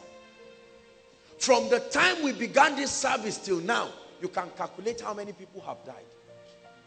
And these people have not died just because they are not Christians or they are backsliders. Pastors have been among them. All kinds of things. This year, for instance, one of our sisters transited to glory. One who had committed herself serving very faithfully in the ministry. It was a time of grief for us, but we rejoiced because she left with an understanding, knowing that life is a gift, and she spent her life serving the King. Let me tell you right now, if no one has told you, the life that you have is a gift. Life is also a trust. The meaning of that is that one day the real owner of that life he will demand accountability for the use of that life. Drunkard, smoker, gambler, thief, terrorist, preacher, good husband, foolish man, wise man, it doesn't matter. Life is a trust. Look, this should bring a sense of reverence to you, that you are not ultimately, you are not the ultimate custodian of your life. You are only a steward of it. It's like a trust, right? It's like a grant. How you give somebody 10,000 naira and you say, start this business. I give you access, but it's not your own. I can call on you at every time to find out what you have done. And it is within my power to withdraw the grant if I see you misusing it. That revelation that your life is a trust alone will sponsor a sense of seriousness, will sponsor a sense of godliness. Are we together? And will sponsor a sense of urgency as you live your life. The way people live their lives, especially young people, obviously shows that they are not aware, first, that life is a gift. You watch people come back from a party. They come back and they are drunk, and the guy is on high speed, and he takes one leg and puts it on top of the what do you call it, the steering, and the guy is just speeding, and the ladies in the car are laughing. They are saying, don't speed, and the guy is trying to impress them. It's because they are not aware that in 1 minute that gift can leave. The rich fool forgot this. He built barns and kept it together and said, my soul, find rest. And he said, you are a foolish man. This night, today, your soul will be required. Are we together now? Very important. Koinonia, you must understand that if you woke up alive this morning and you are here listening to me, there is someone who gave you that life. Only a fool will say in his heart, there is no God. No matter how stubborn you are, you do not know where the wind you breathe comes from. You have never tried to find out, where does the wind store itself? When you sleep in the night, you have never tried to find out where you go to. All you know is that you get up in the morning and you yawn around. But between your time of sleep and your time of waking up, someone was watching you. Are we together? And then you wake up with that arrogance. Kai, I'm happy to go and look for trouble again. And the one who gave you the life is watching. And the clock of your destiny is ticking. And the devil beguiles you into thinking it does not matter. Oh, it does. Don't let any man deceive you. It does. Oh, I'm going to challenge you. Are we together now? The consciousness that life is a trust alone will make you not to get up and intentionally want to destroy another life. Are we together now? Now, don't feel bad for those of you who have had all kinds of past. We're not talking about that. The blood of Jesus has washed it. But then, I'm not necessarily talking of things like abortion and the rest. When somebody gets up and he says, I like this girl, Sam, leave her alone. She's my girl, and you carry knife to prove your passion and the fire that is burning inside your soul. That lust, and you stab Sam and divide him into two. And then you bounce around. And you are going to feel sleepy in the night. Look at. Only a man that does not sleep has a right to claim he is a custodian of his life. Because after everything you do, I will wake up and I promise you I will deal with you, foolish man. And he goes to sleep. For 6 hours he does not know what can happen. And then he wakes up and remembers that he planned to kill somebody. Then he goes to do it again. And then he returns tired and he sleeps. And he does that for 10 years, 20 years. And the real owner is just watching. He knows your name. He knows your every thought. He sees each tear that falls, and he hears you when I call. Life is a gift. Life is a trust. And let me tell you something, life has a reason. There is a reason why everyone is alive.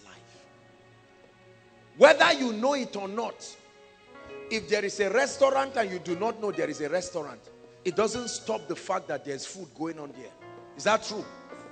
That you are ignorant of the fact that the building you just passed is a restaurant does not mean they will stop cooking because of your ignorance. There is a reason why God kept you alive. You shot yourself with all kinds of injections, but there is a reason why God kept you alive. While you are smoking Igbo and doing everything, there is a reason why God kept you alive. Are we together? While you're gulping Tatalin, there is a reason why you are alive.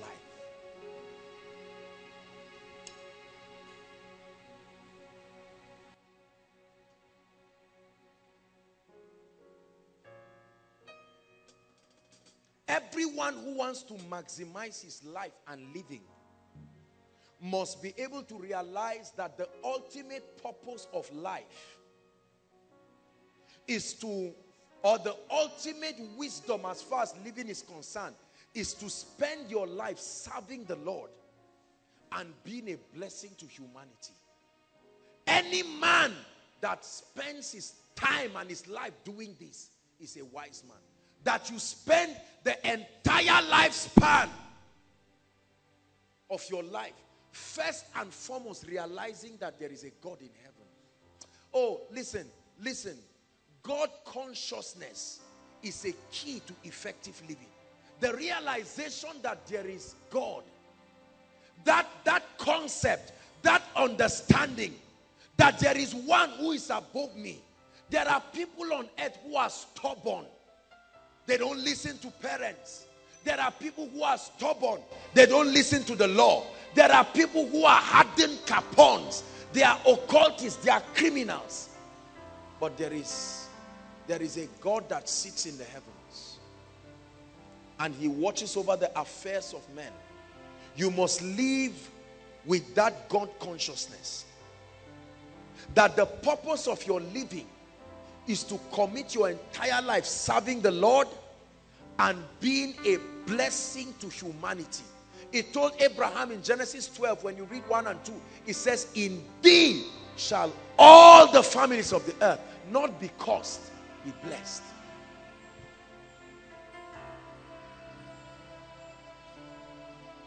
If you want to live life to its fullest, you must live with eternity in view.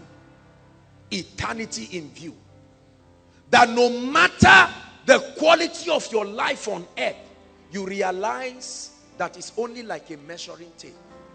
Listen, the concept of eternity is something that if you do not keep reminding yourself, you will live a wasted life here on earth. I guarantee you, whether as a preacher, as just a citizen living in the world.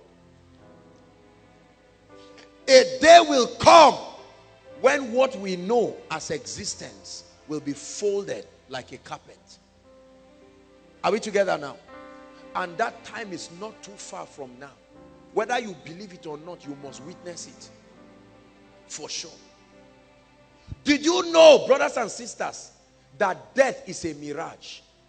There really is nothing. Death like cessation of living. No. Men don't stop living. They only exit this realm. The question has never been, will you spend eternity? You must spend it. The question is location. Not that you are going to spend eternity for sure. The question is what? Location. So when you live your life with eternity in view, knowing that all this one that I insult people and abuse people, a day will come, this life will be folded like a curtain. Those who are old people now, 70 years, 80, Do you know there was a time they were teenagers? And to them, they felt there was time. But you turn and see them now. All they have to tell you is a legacy of what they did with their own life. I can remember when I went to JS1. I remember clearly one iron box. My father went to go and bring one old box. They repainted it because he didn't want them to boggle it. Heavy box, you can't carry it alone. Yeah. Very clearly. We were going together with my colleagues. They were all crying, missing home. My excitement leaving home knew no bounds. I was happy. I couldn't believe it. I mean, I couldn't believe I was going to leave my father.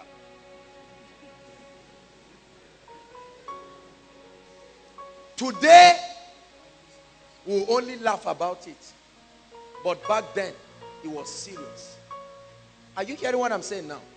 The same way some of you are sitting down here, you will open your eyes and find out that your son is graduating from the university as a doctor. And you say, please tell me I'm lying. I was in Koinonia yesterday. No, you were in Koinonia 30 years ago, 50 years ago, 60 years ago. Life is very brief, deceptively brief. Life is deceptively brief. And if you don't come into that recognition and that realization that 80 years is not such a big time, 120 years is not such a big time compared to eternity. Eternity minus 120 years is what?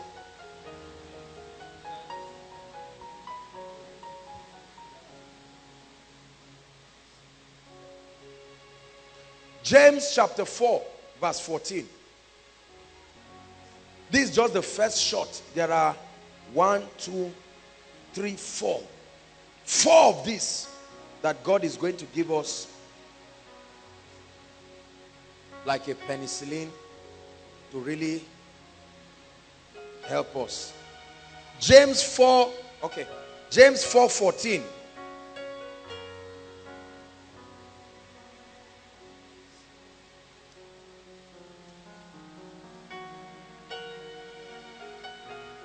Are we there? Okay, let me read. Whereas ye know not what shall be the next day. He was talking, let's start reading from verse 13 so that you see the context. 13. Come now, ye that say today or tomorrow we shall go into such a city and continue there a year and buy and sell and get gain. 14. Whereas ye know not what shall happen the next day. For what is your life? The apostle is teaching us now. It is even a vapor that appeareth for a little time and vanisheth away. Listen, let me tell you the truth. James really meant what he was saying. I've seen this thing in the realm of the spirit. When you are caught up in the realm of the spirit and you look at earth, you will see it like a vapor. What you call reality is a vapor compared to the realm of the spirit. Literally like smoke that will soon vanish. You know how when you set a paper on fire, smoke just comes and in less than 1 minute it's gone. That's what happens. That's why the Bible says 1,000 years in earth's time is like a day before God. 1,000 years is like a day before God. So from the day you were born till now is still God's today.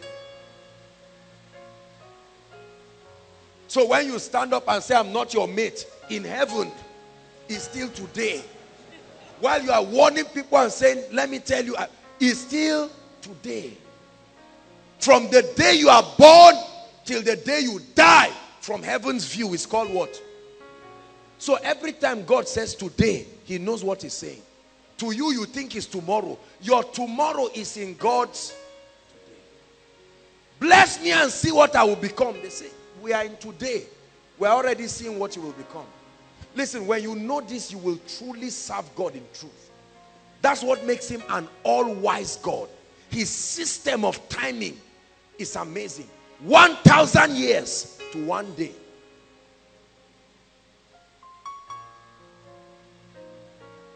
So when a preacher starts ministry and 10 years later on, He has left God and he said, Lord, bless me. They are still watching the movie in today. I want you to fast forward life and you will see the foolishness of men. If there is a way you can record a man's 1 week and play that 1 week in a 1-hour video, you will know that we are really foolish as we live. All of a sudden you see a man coming to beg. Then the video fast forward, you see him stealing. Then later on you see him apologizing. Then you see him trying to look for another man's wife. Then you see him do something and you are like, my goodness, is this what we do? That's what we do all the time. You need to live in God's realm of today to see how foolish we live in this life. Is God helping us? If you want to live life to its fullest, you must be guided by 3 things. Number 1, the fear of the Lord. Number 2, conscience. Number 3, a sense of posterity. Those who live like fools are those who ignore this. Any man who is living to make the most of his life must live with a sense of the fear of the Lord, 1. Number 2, conscience. Number 3, posterity.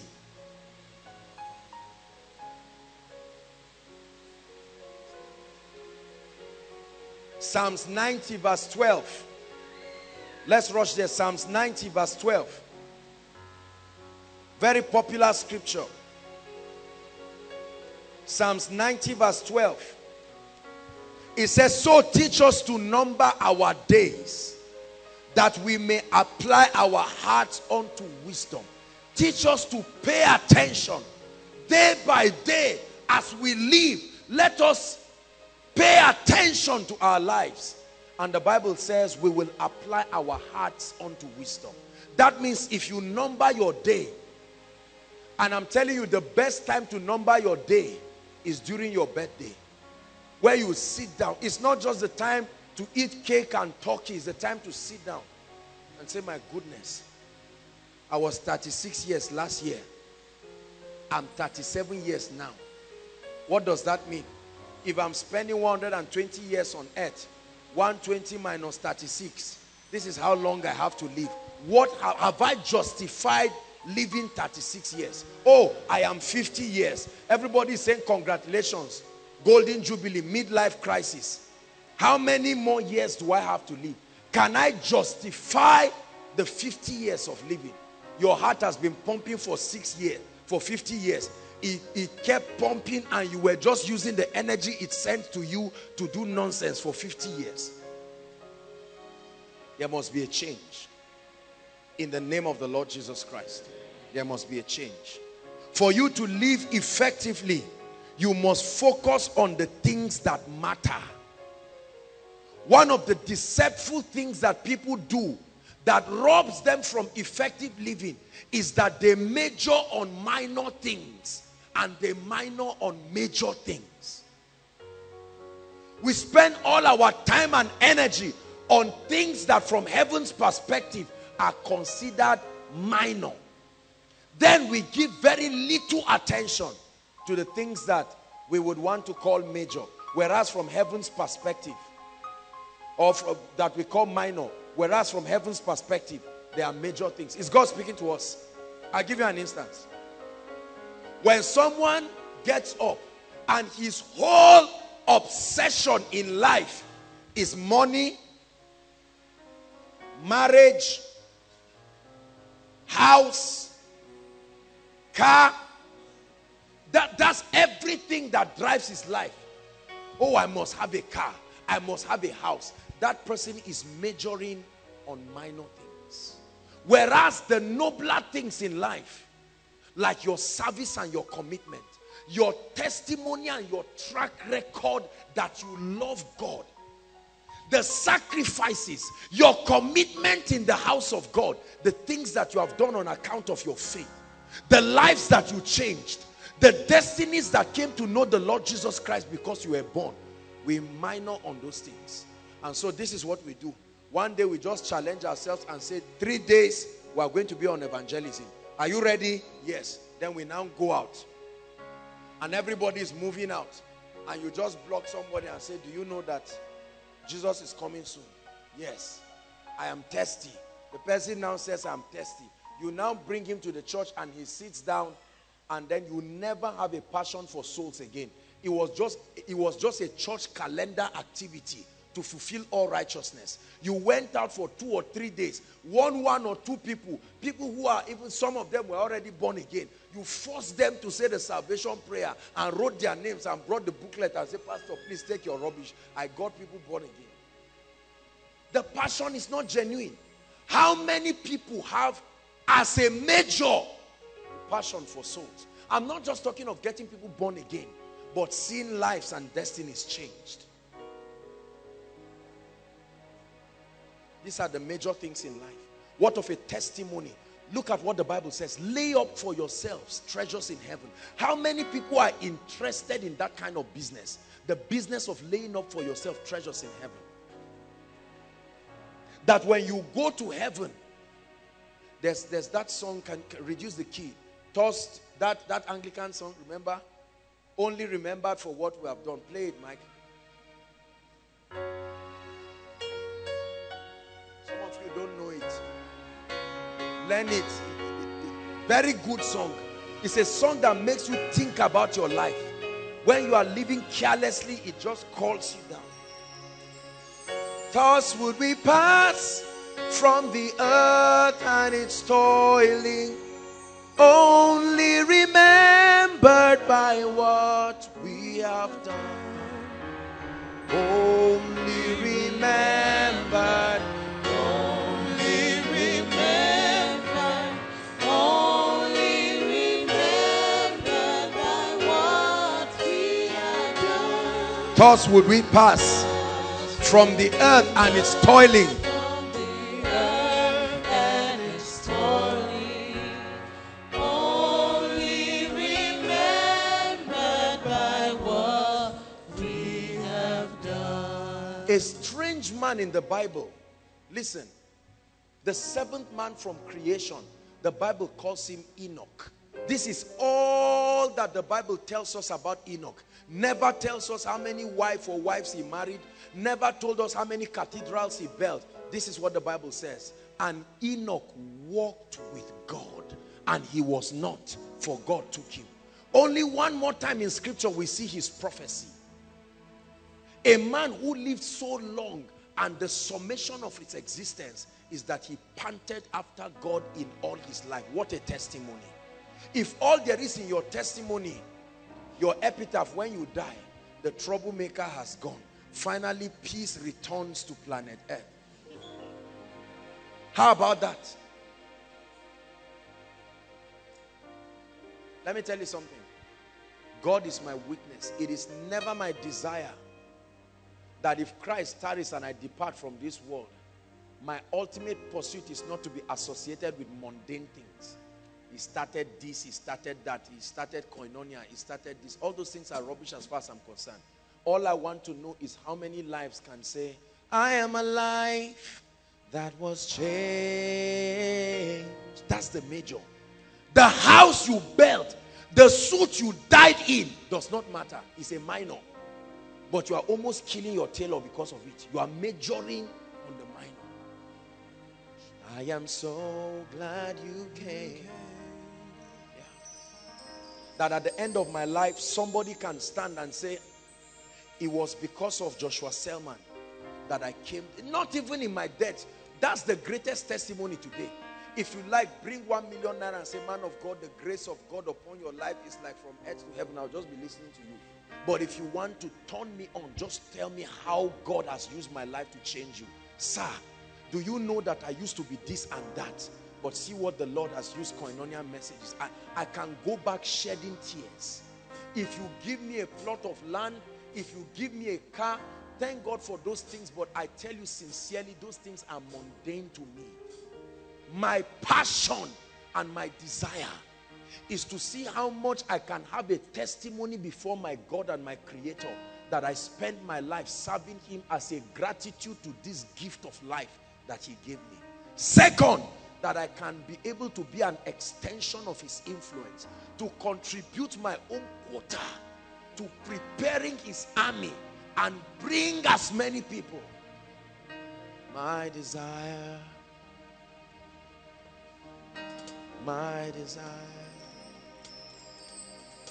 is to sing your praise to the ends of the earth, that with one mighty voice every tribe and tongue rejoices. Our hearts and our desire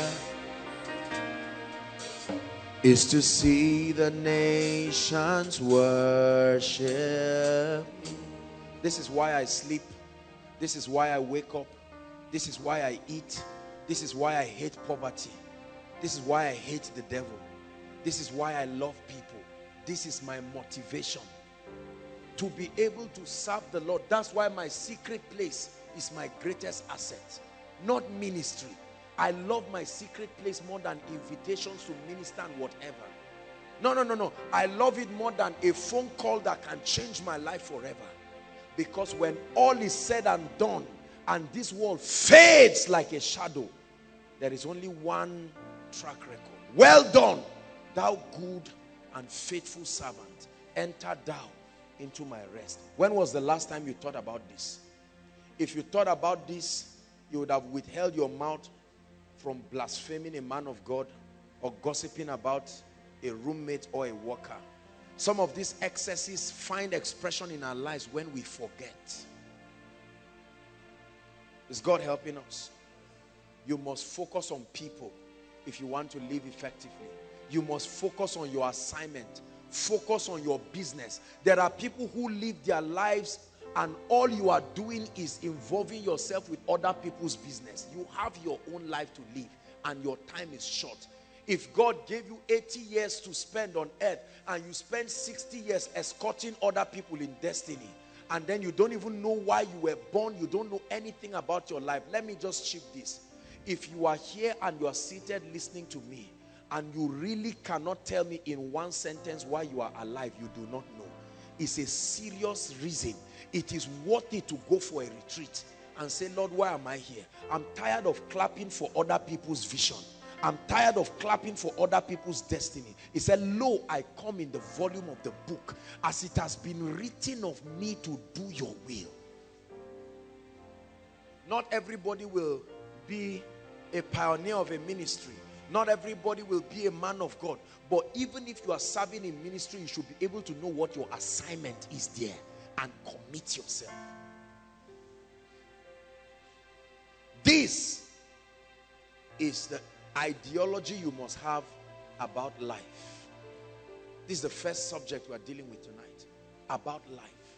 These are facts of life that you must know. You must live with eternity in view. As you go back, go and take an inventory on your life. What are the things that I spend my 24 hours doing? Separate them into two, majors and minor. You will be surprised to see how much of your time you give to the major things, the things that matter. Things that matter. We can spend 7 hours sitting and daydreaming about rubbish. We can spend 10 hours watching movies and films, and there's nothing wrong with that. But learn to major on the major and minor on the minor. By the time you switch them, your life is going to be vanity. I will never spend my time on something that does not weigh in the scale of eternity. I will never waste my time. It has nothing to do with me being a preacher. You will never see me sit down gossiping about people, talking about another man's ministry, tearing down people. That's not my business. There is an urgency. The king's business requires haste. There is a lot. I have too many things on my mind to do. There are souls to save. There are sick bodies to heal. There are devils to cast out. They must fly out of people's bodies into where they came from. There are lives that must be changed. There are impartations that must happen to people. I occupy my life doing that. There are songs to write. There are visions to bring. There are revelations to bring to the body. There's too much to occupy me, to waste my life in bitterness and anger and and this competitive thing people do around. Please get out of that thing. Don't let Satan give you a job that God did not give you. Are we blessed? Oh, so teach us to number our days. I want you to leave this place tonight with a new paradigm about life. This is a better revelation than just legalistically trying to tell people, stop this, stop that, stop sin. When you give them a revelation about the reality of life, the fact that it is a gift and a trust, it will compel them to think and say, what am I doing with my life? As you go back home, go and sit down and think about your life. If you've never done it, please switch off your phone and just sit down, or wake up in the middle of the night and just sit down and say, where am I going to? Okay, I'm 35, I'm 45, I'm 50, I'm 20, I'm 17, I'm 10. What am I doing with my life? Number two, the second discussion that we're going to be looking at, I want to teach you an understanding about people. If you want to live effectively, you must understand people. These keys I'm teaching you will make you master effective living. You will live so effectively.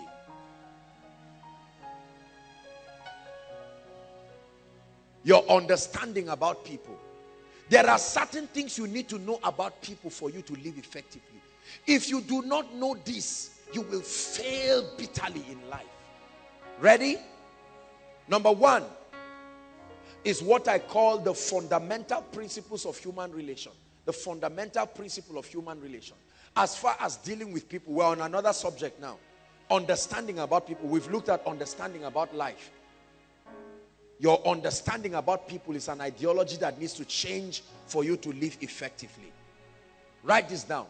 I'll keep drumming it to your head till you get it. The highest psychological need, this is what I call the fundamental principle of human relations. The highest psychological need of man is the need to feel loved, the need to feel valued, and the need to feel important. Any man, Christian, Muslim, atheist, Buddhist, the follower of Baha'i, Confucius, whatever, all the religions in the world. Every man today living on the surface of the earth has an inner craving. The greatest psychological craving of any man is the need to be loved, the need to be valued, and the need to feel important.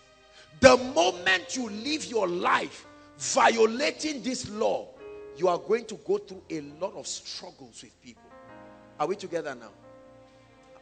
Let me use Amaka, come. Let me use you. Anybody, come.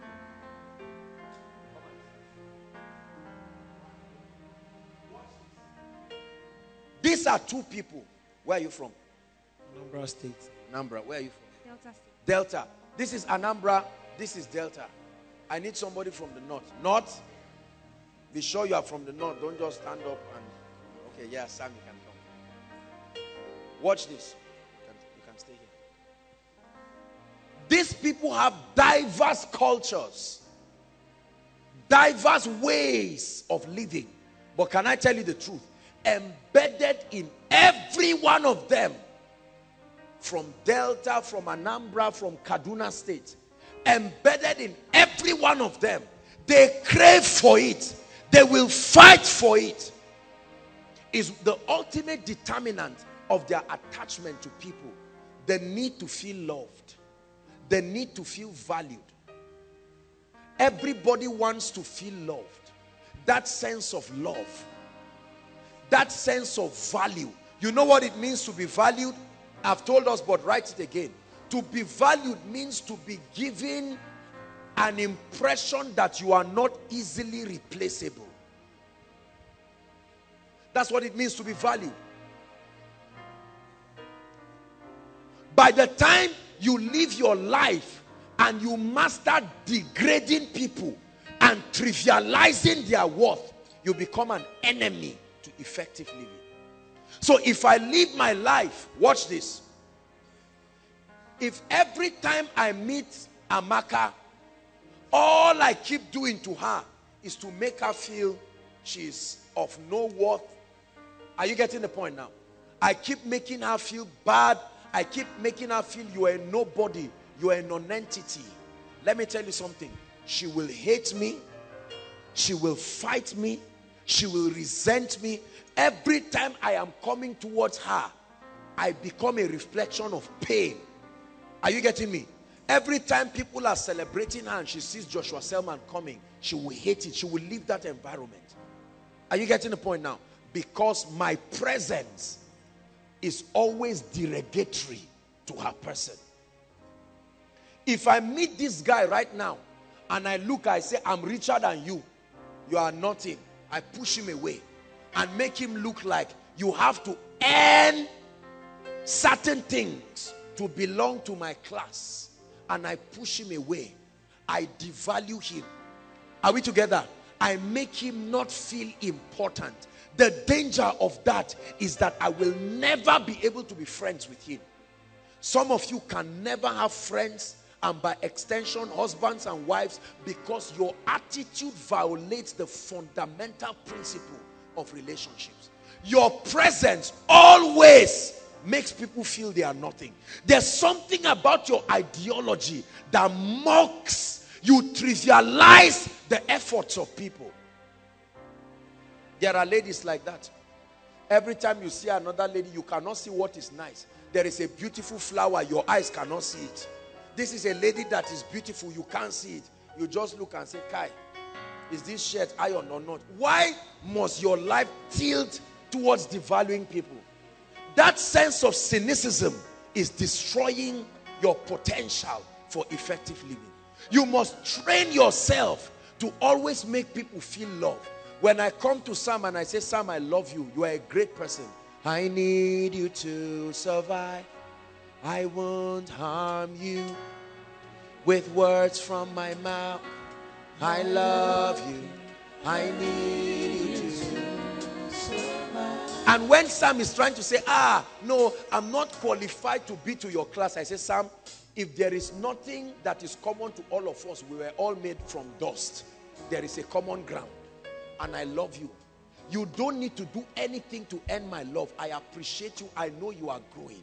And I make Sam feel important. When he sings, I say, Sam, there is an anointing on you. I know I'm anointed, but I cannot but acknowledge the grace upon you. Do you think Sam will want to be around me?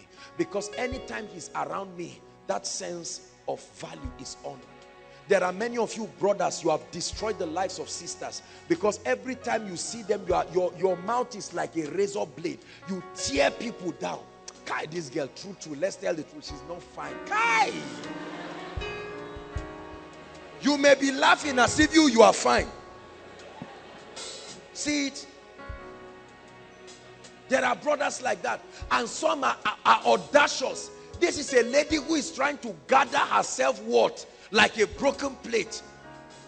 The emotional self-worth of her person is fragile. She's gone through a family that did not believe in her. Now she came to Koinonia or to any congregation of God's people, and she's hoping she will find a place where she can heal and be strong. And one arrogant, carnal brother now comes to smash that thing on the ground and says, I'm telling you to your face, you are anointed, oh, I won't deny that one, but fine, nah, you are no.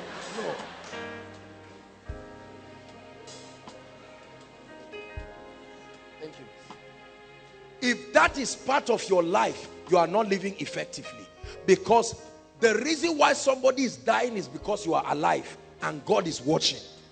God is watching. You cannot come and destroy God's precious creation. Are you getting what I'm saying now? Yeah.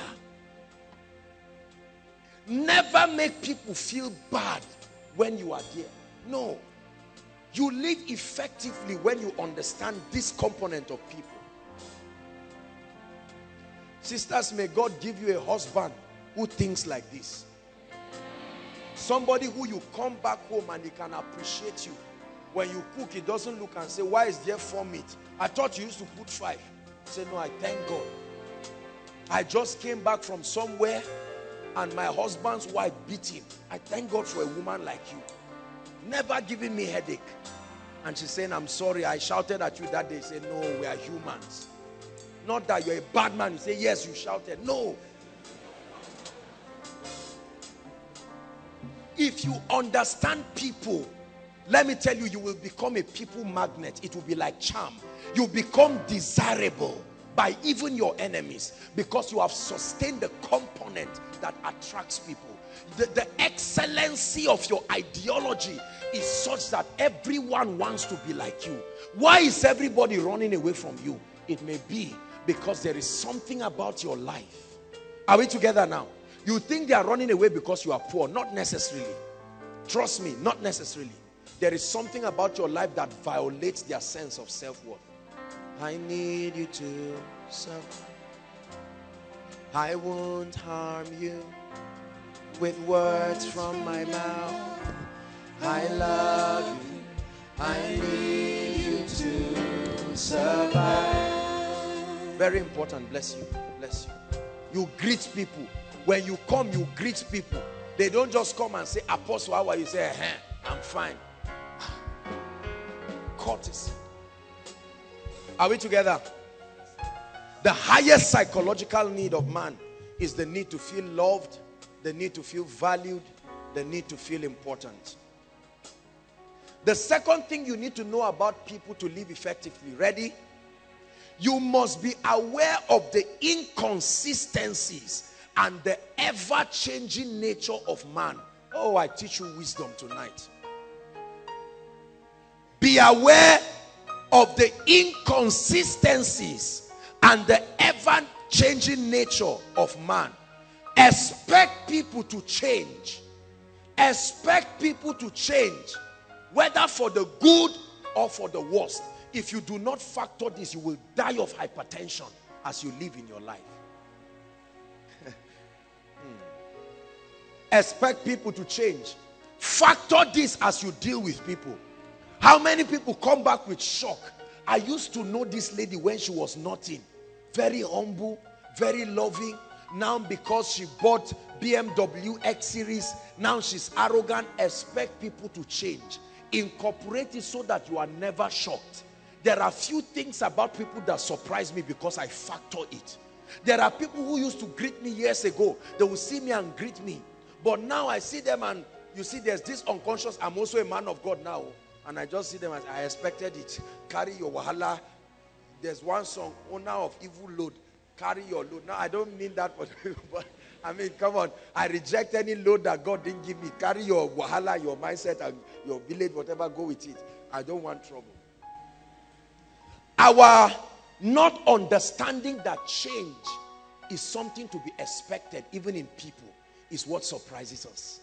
So as at the time you asked the lady out, she was a charming, sleeping beauty. Lovely lady. She would greet you. It was because she was not exposed. Now some exposure has come. And one day she challenges you and you say, me, when did you change? If you don't factor it, you will die like mere men. How many times do we expect people to remain the way we've always known them? Let me tell you, if you want to live effectively, incorporate this. People are inconsistent. They are ever changing. Somebody will say, I love you today. Tomorrow he will say, crucify him. Let it not shock you. Factor it and you will be free. So that if your best friend today turns and stabs you at the back. Some years ago, I managed one issue. One guy liked one lady, one good Christian lady, and there was one middleman who was trying to process the whole relationship. And in the process of trying to do the procession, I don't know how the thing worked, and the guy started, was possessing his Canaan for himself, and so on and so forth. And he found out that they were spending time together, and the returns that would have come from the whole, the guy was nothing was happening. And at a point, he just said, look, this lady says she doesn't like you. Long and short. I've just been afraid of telling you, but now see it. as hot as it is. And then a few weeks, they were all going out.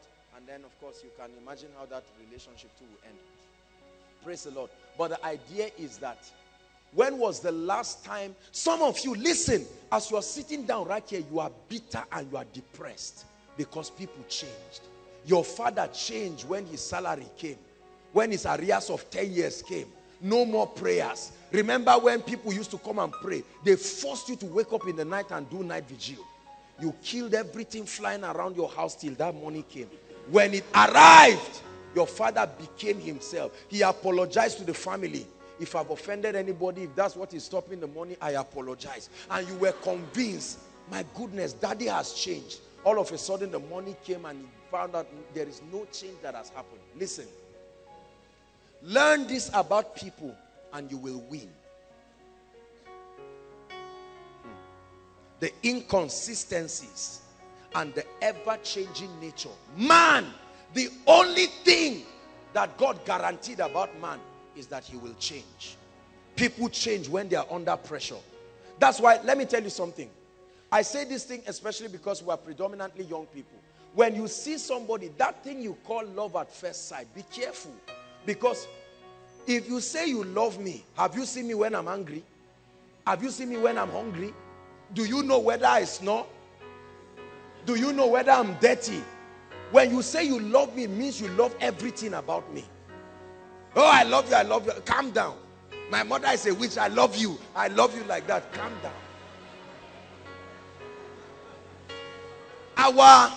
Our refusal to understand people. Listen, I'm giving you wisdom that will guarantee your reigning. You will live effectively.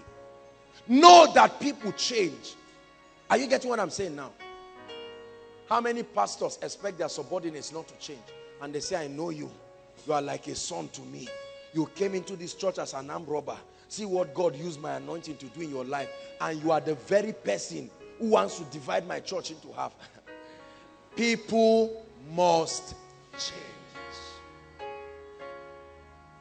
For the good or for the worst.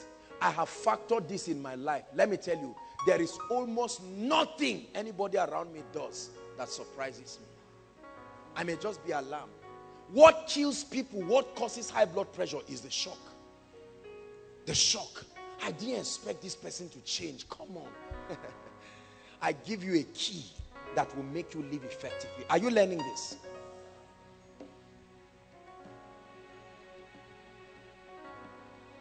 When you expect people to change and you factor it, you are never surprised. That means when you are designing your life, you design it incorporating the fact that people can change. That way, you will never trust any human being above God, no matter what they tell you. I will fall inside the well for you. A train will kill me for you. You are talking nonsense. Let an armed robber knock the door. You will see the ever-changing nature and the inconsistencies of people. There are pastors that before they got money, they were preaching certain messages.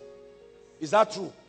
When money came, business class, first class, 5-star hotel, they said, so life can be lived at a higher level. And that thing altered their messages. And the members say, Kai, I'm disappointed. Don't be disappointed. People change. Walk out with this today. And you can shake hands with your best friend who stabbed you at the back. And say, I know I offended you, and you laugh. You say, I've learned to factor in the ever-changing nature. So when a guy walks to you, somebody who says, if I don't marry you, just come and carry my dead body. And 2 weeks later, he says, I'm not doing again. You will start asking him, what happened? What is on your head? People change. So you factor it in your heart. Listen, this is the antidote to consistent disappointment. I will give you a job. What level are you now? 400 level. I promise you, I'm now the DG of this and that. And then you come after that time and say, even your father have not given him a job. Talk more of it. Walk out of this office. And you say, All the while, when they are prophesying in miracle service, you never drop prayer requests of job. Because to you, you think it's a done deal. That man promised me. And we are saying, don't put your strength in man. You are not hearing until he sends you away.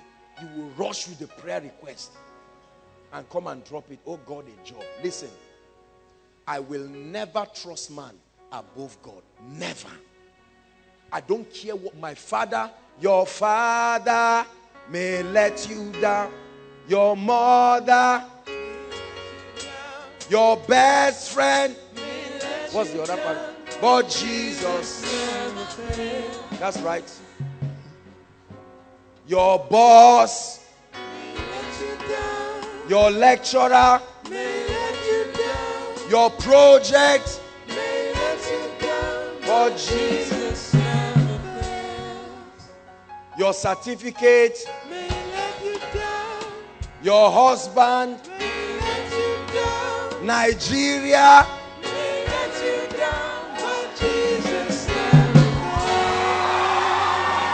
hallelujah. Understand the inconsistencies and the ever-changing nature of men. This is the key to not living in bitterness. I love this person so much, and he went behind me and stabbed my back. Factor it and rest. Jesus never said on the cross, disciples, where are you? You left me. He didn't have time for that. John, thank you for coming. Take care of my mother for me. He never woke up and said, you, Peter, you, Nathaniel, you that I saw you close to a tree. No, that's what many of you do.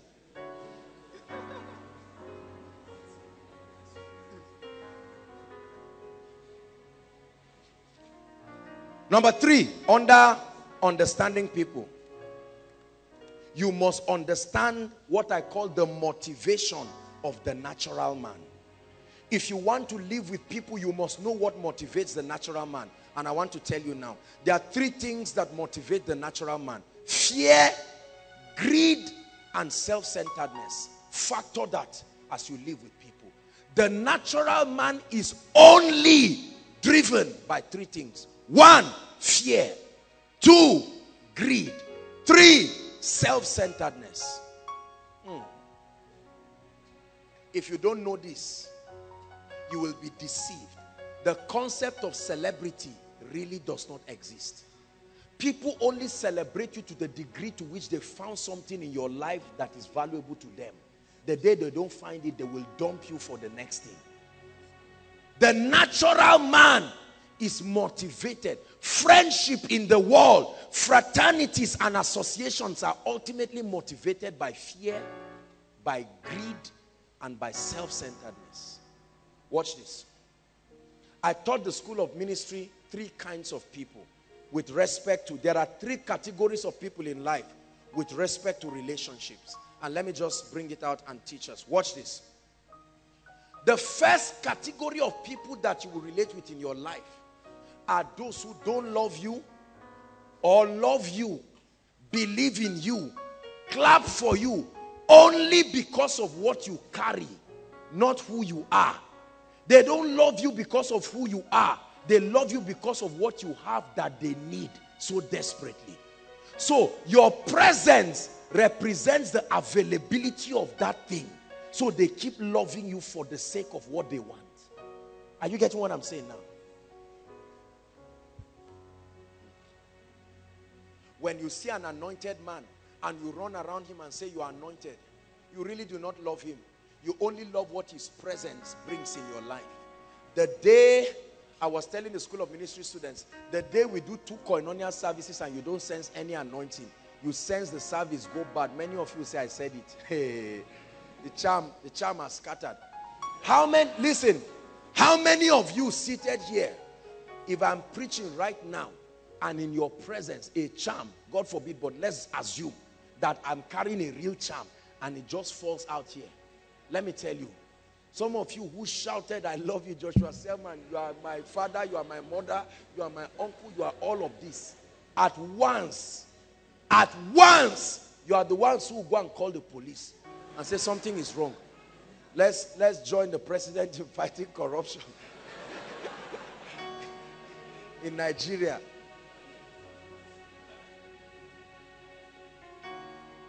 90% of the people who will come to your life, who will love you and call you names, only love what you carry, not you. If you are not aware of this, the crowd will deceive you. When men clap for you, they are clapping for what you carry that they need. Even if you still have it, the day they don't need it, you will dump it. Look at what we have done for Nitel. Nitel, that labored for Nigeria for many years. Look at what we have done to railway. Look at what we have done to typewriters. Look at what we have done to cafes. Look at what we have done to Nokia 3310. That's an example. There was a time that represented our obsession. It's the same thing you will do to your Android device in the next 10 years. It's the same thing you will do to your tab. You will throw it away. Young children like this don't even know what a typewriter is. Whether electric or manual, they don't know it. Are we together? Yeah. So when you see people celebrating you, don't get carried away that they are admiring you. You say, I'm a superstar. Joking. Joking. You are only a commodity that is desperately needed. And people are leeching on you to eat their pound of flesh while they can. For as long as what you carry is needed by them, they will keep loving you. The first category of people you meet. Many of us are under deception right now. That's what I teach the leaders. I hear many of you come and greet, and I'm not saying you should do it. Oh, I want to thank my father, Apostle Joshua Selman, and I'm just looking at you while you are saying it. I want to appreciate the head of department, prayer band, and everybody shouting, woo. The day you try to get people filled with the Holy Spirit, and you lay hands and lay your legs and nothing happens, they'll start saying, this department is like we're backsliding. The prayer, the anointing on this department is not as strong as it used to be before. Gradually. Listen, when you know this, you will celebrate people, but you will learn to love yourself, because ultimately you are your biggest fan. At least you are the one that trusts yourself. By the time you stop loving yourself and allow people love you, the day they leave, you will die of loneliness. Job was left alone, and he said, I know my Redeemer liveth. I've lost everything, but I will love myself. Many of us are here right now. How many of you started fellowships and started groups? Or maybe were pastors of fellowships, and as at the time you were working with the people, most of the people you were grooming and building were not spiritual people. But now all of them have revelation, and everybody pushes you away, and you are feeling disappointed. There's no throne for you again. My brother, save yourself headache. I'm giving you freedom. Go and find a way of motivating yourself and keep loving God. For as long as people see something in you that they want. I asked the School of Ministry students a question, and I'm going to ask you to prove that the love of man is sensual and carnal. How many of you, tell me the name of 2 imbeciles you can remember? Ready? Those are the ones that have nothing to offer to you. You can't even remember their face. When was the last time when you visited them charity, you only visited them to show the world you are doing well, you are all of that? They poured saliva on you, thank God. How long can you endure that? You just endured it for the moment. That's to prove to you our love is principally self-centered. Number 2, the second category of people you will meet in your life are those who do not love you. Don't confuse this. The first category, they love you, they celebrate you, but the motivation is for themselves. The second category, they don't love you, they don't believe in you, but because there is an enemy they have to confront, and they need your cooperation to destroy that bigger enemy, they will come into a momentary partnership with you to help them fight that bigger enemy. When the enemy is defeated, they return to themselves. Are we together? A funny example. During crisis, post-election violence or religious crisis, how many of you love people that smoke igbo? How many of you love people that do this? But the moment there is crisis, what happens? Because those guys are the ones who will put the headband and go to fight for Christians, you now motivate them and say, my children, go. Do you love them? No. Do you believe in them? No. But there is now a bigger enemy. You don't care their church. In fact, sometimes you even give them some money and say, take minerals. You know what they will do with that money.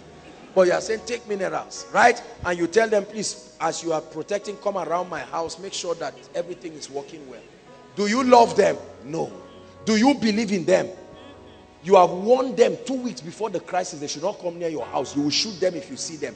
Now, because you are afraid that a bigger enemy will kill you, you are now using them momentarily to help you fight that bigger enemy. And afterwards, you will hate them back. When you want to move to a new place, a new house, you want to find out, are there Christians there? Now, you may hate Catholics, you may hate Anglicans, you may hate Pentecostals, but because you want to be at least in a place of safety, you now say, are they Christians? You don't know what they believe. If they say your neighbor is a Christian, the other one is a Christian, you say, I'm happy. Immediately you enter, that problem has been solved. Now, you hear this guy praying in the night, you say, Mr. Man, I'm here. I will warn you, it's your church that prays like that, continue. You see that? The difference has come. You needed them momentarily. Do you understand what I'm saying now? How many people come into partnership with you just because they want to fight a bigger enemy? I've seen people who don't love me, they don't believe in me. Many of them may have said a lot of things about me, but when certain inevitable diseases came upon their lives, oppressions, they saw people appearing day and night and telling them you will die. They tried everything they would do, right? And then they would now come and you see them say, man of God, honestly, Kai, may God bless you, you are doing a serious work. And I can discern that these people, they will be the people to stab me, but because there is a bigger enemy, they need to come into partnership with my anointing and solve the problem, after which they return back to their mode. If you do not know this about people, you will be deceived. You will suddenly see your enemy at peace with you. He's at peace with you because there is a bigger enemy. Learn this and be wise. Are we together? The third category of people that you will meet in your life are those who will love you for who you are. They will die with you. They love you more than your money. They love you more than your anointing. They will be the last sets of people to give up on you. Brothers and sisters, let me tell you something. I told the School of Ministry students yesterday and they were shocked. If you find 10 of these people in your life, you are the luckiest person who has lived. Don't answer it now. Answer me when you are 60 years old. If you find 10 of this third category of people, like Ruth to Naomi, who will say, your God will be my God. If you fail, I fail with you. If they mock you, they mock us together. You may never find those people. I pray for you. May that person be your husband or your wife. Because if that category, have you not seen husbands that left their wives when there was trouble? There was one man who gave birth to 6 children. He was looking for a boy. First, twins, girls. Second, twins, girls. He said, let's try again. Third, twins, and he ran away because he could not find. I mean, it was on news. They had to look for him and see him standing as if he was not the one responsible for the children. That's what people do. A man can be that self-centered to run away from his own children and his own wife.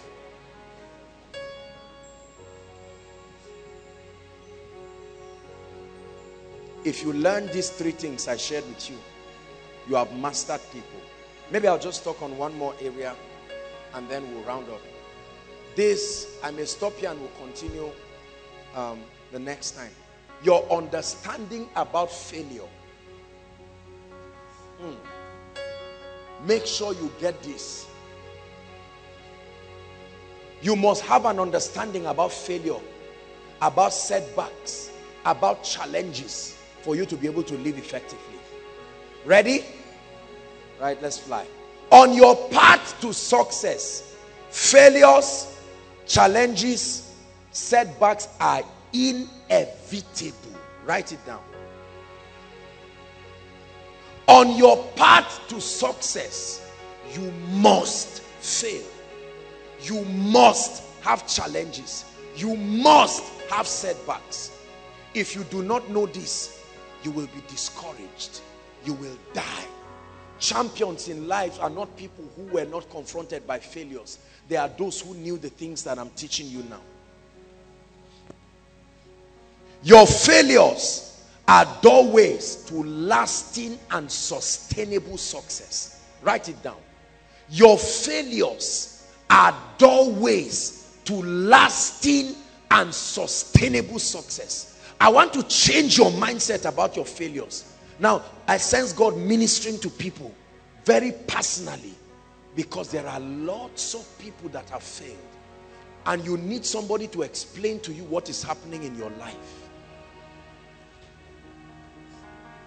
Your failures are what? The door, the very door that opens you up to success is called failure. That's the name of the door. If you reject that door, you reject success.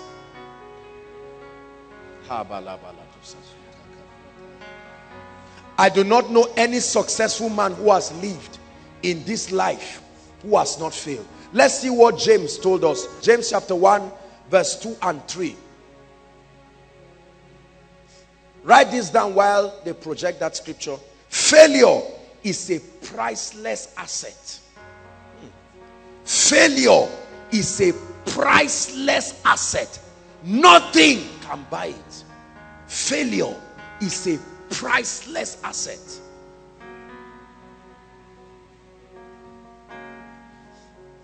Everyone say it. Failure is a priceless asset. James chapter 1, we'll read 2 to 3. Ready? Let's read together as projected. 1 to read. My brethren, count it all joy when you fall into diverse temptations. See, he's saying rejoice. The same way you rejoice if somebody gives you a check. He says when you fail, don't cry, rejoice. Knowing this is why you rejoice. That the trying of your faith worketh what? Patience. Let's look at verse 4. It says, verse 4 please. But let patience have his perfect work. And then read on. Sorry about the media. But you get the point. Failure is a priceless asset because it teaches you patience. There is no other way to learn patience on your path to success. Number 2, failure teaches you discipline. Discipline. When you hear people brag and they are arrogant on the path to success, just leave them. Failure will bring them to a point of discipline, I guarantee you. Failure brings humility. When you fail on the path to success, it brings humility. When you hear a man talking around, bragging, my money, my education, my this, is because they have not failed. Give them room. Come to meet them 10 years later, and they will see you even as a millionaire and say, good afternoon, sir. And you are like, my brother, what happened to you? Failure. Teaching men humility. Failure teaches you compassion for others, because you have a foretaste of how hard it is. Right? The reason why many people are quick to castigate others. You are quick to look at a drunkard and castigate him. You are quick to look at a lady and say you are a terrible lady, you are an embarrassment to everybody. It's because you have not failed. When people fail, they develop compassion for others. We do not have a high priest who has not been touched with the feelings of our infirmities. Why? Because he was in every way like us, tempted.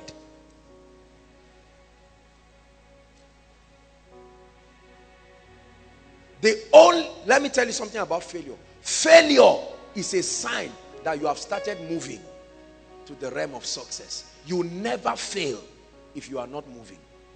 Failure confirms that you are moving.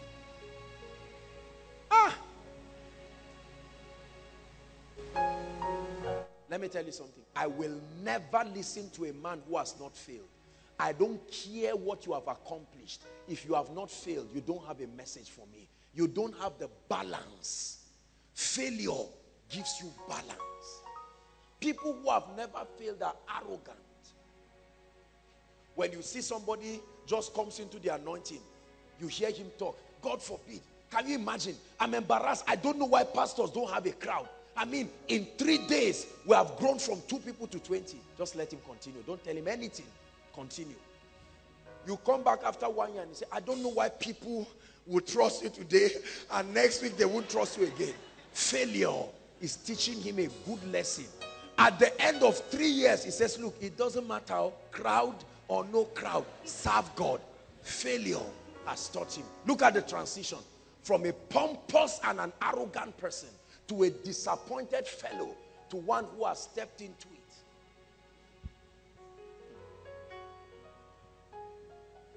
Micah chapter 7 verse 8 is an encouragement for someone.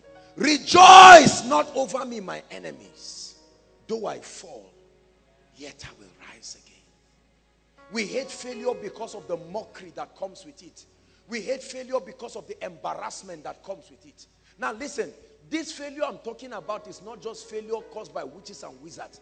This is a necessary and sufficient condition for you to become successful. You must fail. Rejoice not against me, O my enemy. He says, when I fall, what will happen? Everyone prophesy to yourself, I shall rise. Say, when I fall. He never said, if I fall. He never said, if I fall. He said, when I fall, I shall rise. He said, when I sit in darkness, the Lord shall be a light unto me. I like to see people who have failed in life. They are the ones who are champions. Failures and challenges are only indications that your current level of understanding has reached its limit and you will need to upgrade. Hear this. Your failure in life is only showing you that the principles that you know have exhausted their validity and can no longer take you beyond that reach. Are you getting what I'm saying now?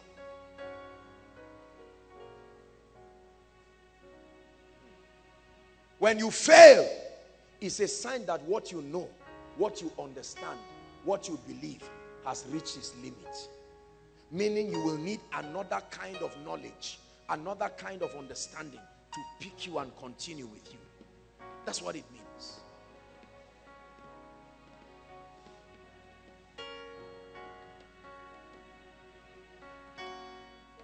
Failures are the ultimate motivators for success. Oh, how true. Nothing motivates you to succeed like failing. Failing will motivate you more than counseling. It will motivate you more than encouragement. When you fail, in that cave of Adullam, like David, there was a time David ran away from Saul. You would have called him a failure when he sat down at the cave of Adullam. It was at that point certain things began to happen in his life. Is God speaking to us? Failure prunes and edits your relationships. You never know who people are until you fail. Failure edits your relationships. It takes away sycophants from your life. It leaves the remnant in your life who love you truly for who you are.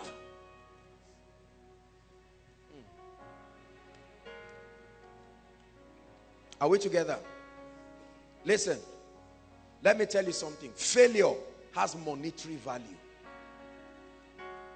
Failure is that needed. In itself, you can become rich by failing. There is a level to which you fail so much in life. Your failure becomes the testament that helps other people to jump that path, and they will pay you for it. So your failures are not a waste. Remove the shame, the stigma, and the embarrassment that come with failure, but treasure the experience. Is God speaking to us tonight? Take away the shame. I know that failure comes with shame. I know what it means to organize a program and publicize, and in your vision you saw an overflow, but then 2 hours into the program, that's when the 11th person comes into the meeting. It may look like failure, but at that point, it can give you an opportunity. remove the shame, remove the embarrassment, take away all those things, but preserve the experience. Because the day a crowd comes, you will glean from that experience to become your instrument of thanksgiving. When you see preachers roll on the floor and thank God, they know what God did to them when no one was watching them. Are you getting the point now? Yeah. How do you deal with failure? Number one, never be ashamed of it. Don't let any man make you ashamed of failure. Honest failure that happened on your path to success. No. No. Learn from them and rise to a realm of success. Learn from them. You never conquer failure until you learn the lesson from it. If you do not, you will keep repeating it for ages. You conquer failure when you receive failures. Listen to me. Watch this. Watch this. Let me tell you something. Failure is like a parcel from the gate of success to your current level. A parcel contains a letter in it. That letter is the secret to your continuity in that part, but it comes as failure. Just like you send a messenger with a letter, when you open it, you will see in it the secret to continue your journey. Failure is like a compass. It has in it a roadmap and a compass. When you get to a point in your life where you fail, check well. There is a parcel. Open it up and it will tell you turn left, and you begin to move and you continue your journey. You can ignore the parcel out of shame and you never will get to the place of success. One scripture and then we'll run away, but let me just give you two scriptures. Job 14 from verse 7 to 9.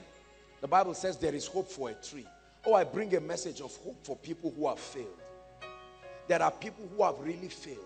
There are some people who probably wrote JAM or wrote post-UME or wrote other things. There are people who may have to spill over, stay an extra year. There are those who have finished, you graduated, you paid the price, but there is no job.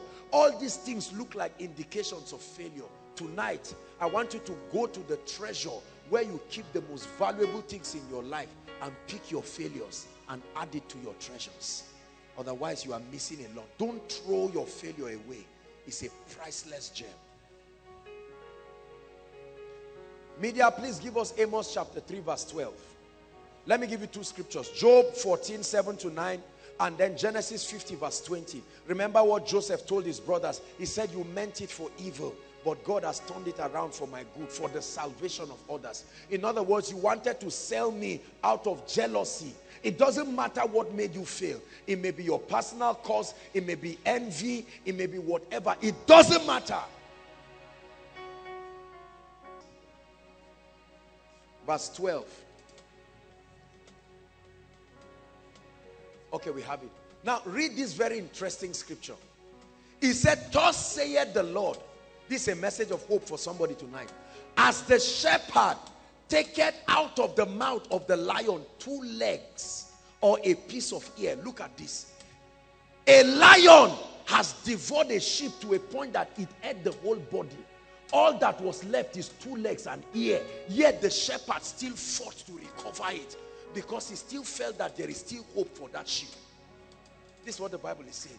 He said, in the same way, a shepherd, by the time it has eaten the stomach down to everything, there is no life again. But the shepherd said, I will not give up on this sheep. This sheep can come back. Because if you can have an ear to hear the word, faith comes by hearing. And if you can have your feet to take steps of obedience, there is no situation that cannot change. It says the same way a shepherd. You would imagine that after a lion has devoured it, that's the apex of failure. At the mouth, at the eyes, at the heart, at the lungs. And the shepherd said, I know that there are only 2 legs left and 1 ear. That's all I need to get that sheep back. An ear to hear the word of the Lord and a feet to take steps. If you can continue the journey and not give up, you will arrive. Who is God speaking to tonight? What brought you to give up? You started very well. simply because you did not see results. Many of you are about to give up. I know that you have 10 carryovers right now. You are even on probation. You are on your way out. You are not as bad as this. But they said the shepherd will not give up. Who is God speaking to? You have written jam for 7 times. Everybody around you is telling you your God is not alive. This your Christianity thing is making you an idiot. There are people who even think it is because you are spiritual that you are failing. Just allow God to finish what he's doing in your life. When he beautifies you, when he adores you, when he makes a masterpiece out of you, then men will know that the rejected stone. While you are paying the price, they will laugh at you. Don't worry, don't hate them. While you are going through the valley of the shadow of death, while it looks like the sun will never shine, I want you to know that if there is night, there is day. It says, and the evening came and the morning came. If you see the evening, they were tied together. You can't see evening without morning. If you see evening, it means morning is on its way coming. He'll lead me and guide me to the city of above. He'll lead me and guide me to my place of destiny. He'll lead me and guide me to the city of above. He'll lead me and guide me to my place of destiny. Listen, your failure is your passcode to enter the gates of success. When the gate is about to open, it will say, show me the code. And you say, see my scars. There is a scar. I didn't just come, I cried. I had times of discouragement. I had times when I never thought the sun would shine. But here I'm standing. I almost gave up. I was right at the edge of a breakthrough, but couldn't see. That's what God is speaking to someone here. My problems held me bound. Depression. But he kept me, so I wouldn't let go. 37 years. And they've told you, madam, better just go and get pregnant and have a child, at least. Listen, change your interpretation about failure. Tonight, as you pray, thank God for your failures. It's made me wiser. It's made me better. It's made me understand people. Now I can reach out to others and say, Sam, you can make it. You are not the only one who is there. When David was in the cave of Adullam, the Bible says there came to him people who were weak, people who were in debt, people who were depressed, and he made warriors out of them. It's in the place of your failure. Some of you will get your husband.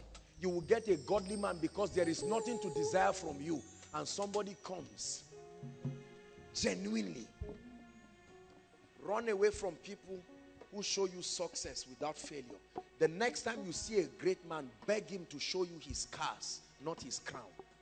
His scars. The symbol of royalty in the school of greatness is not crown. Crown is an evidence to followers. Leaders lead with scars. They lift up their clothes and say, see my scars. There were times I was tithing for years. It looked like the heavens were closed. Nothing was working in my life. Let me tell you. I've told many of you about my situation. The first crusade we went for, we were few. God did great things. We were few. We were in debt, but there was an anointing. I would have given up and said, God, please. Today, you are benefactors of endurance, a product of pain. Listen, I bring a message to someone. You want to live effectively? Master the art of enduring pain until you overcome. You can weary pain. You can weary failure. Failure can salute you and say you qualify to pass. Are we together? I won't give up. Lord, I won't give up. I'll keep pressing on till my answer comes. I won't give up. Lord, I won't give up. I'll keep holding on. You went to lay hands on a sick body and they embarrassed you. They drove you out of a house. You went to pray innocently. Your word of knowledge was not correct and they drove you out. They called you a false prophet. Don't worry. You know you are real. Just leave. They can embarrass you. Just go. You took your CV and they sought that class and they insulted you. They say all these prostitutes that roam around university and buy certificates. No problem. Just leave. A day will come. It will be a privilege for them to shake your hands. Are you hearing what I'm saying? Listen. In Koinonia, we don't run away from people who have failed. This is a place where there are pastors who run away from people who fail. When a drummer cannot play drums well, he says, drive this guy out of my church. Go and look for somebody in Lagos who can play and then bring the person. Right? There are pastors who cannot train people who have failed to become great men of God. We want ready-made. Great leaders are those who can endure and make wonders out of failures. Hallelujah. There are all kinds of people you would have thought they would fail. Right here in Koinonia, there are people who have gone through things that it looks like the morning will not rise. I'll never forget one of our own here, Maman. I remember when he was disowned by his family on account of his faith. Disowned completely. They drive you and say, that's it, go. Live your life. I remember him coming and smiling. But today, look what God has made out of his life. And on that failure today has become an instrument for his anointing. That failure today has become an instrument of his grace. Sister, you don't have to give yourself cheap because of failure. Go through it. Pass through it. There are some cups you will never pray them away from your life. I promise you. Master or Father, if it be thy will, take this cup off me. And God says, you must drink this one. If you want to stay near me, you must drink of my cup and be baptized with my baptism. There are some things you can never pray away. You pray for grace to pass through them. Isaiah 43 verse 1 and 2, fear not, I have redeemed you. I have called you by name, you are mine. When you pass through the waters, I will be with you. Through the rivers, it will not overwhelm you. He said, when you walk through the fire, you will run. While it is burning you, you will walk through the fire. He says, I will be with you. Have you walked through fire enough to have compassion for people? That's the reason why when I come in and I see people seated outside, I see people standing in the rain, my heart is grieved because I know that I do not even, based on human parameters, I should never be trusted with people like this. I don't just walk around bragging and saying, this is the man of God, all of you shift, you came late, sit down outside. It's no. It touches my heart. Many times you see me sit down and I bend my head. Many people don't know there is a very soft side to me. Many times I'm fighting tears when I see what God is doing. I come for the miracle service and the testimonies from one region over the other. I know where God brought me from. If I never failed, I would have been an arrogant person, not with the kind of anointing. I had to fail to manage this kind of anointing. It takes failure to have this kind of anointing and still respect people. Are you getting what I'm saying? The reason why there are many young ministers moving around, bragging and moving, just don't try to pray for them. Just leave them. If it is that gate, I promise you, you must pass through the door of failure. Expect people to laugh at you is normal. They laugh at you as a consolation to their failures because they have refused to move forward. Whenever they see you trying, they are intimidated. So when you fail, it's a comfort to them. And so they will amplify it so that they can derive joy that it is not doable. But when you smash that record, them together with the world will stand in ovation. The reason why you reward great men is not just their result. They are testaments of endurance. They have gone through what people have never gone through. If I never failed, I would not know how to fast. There are times in my life I fasted dry for days because I needed to knock on the doors of heaven. It's not just that I just loved God. Situations push me like the cave of Adullam.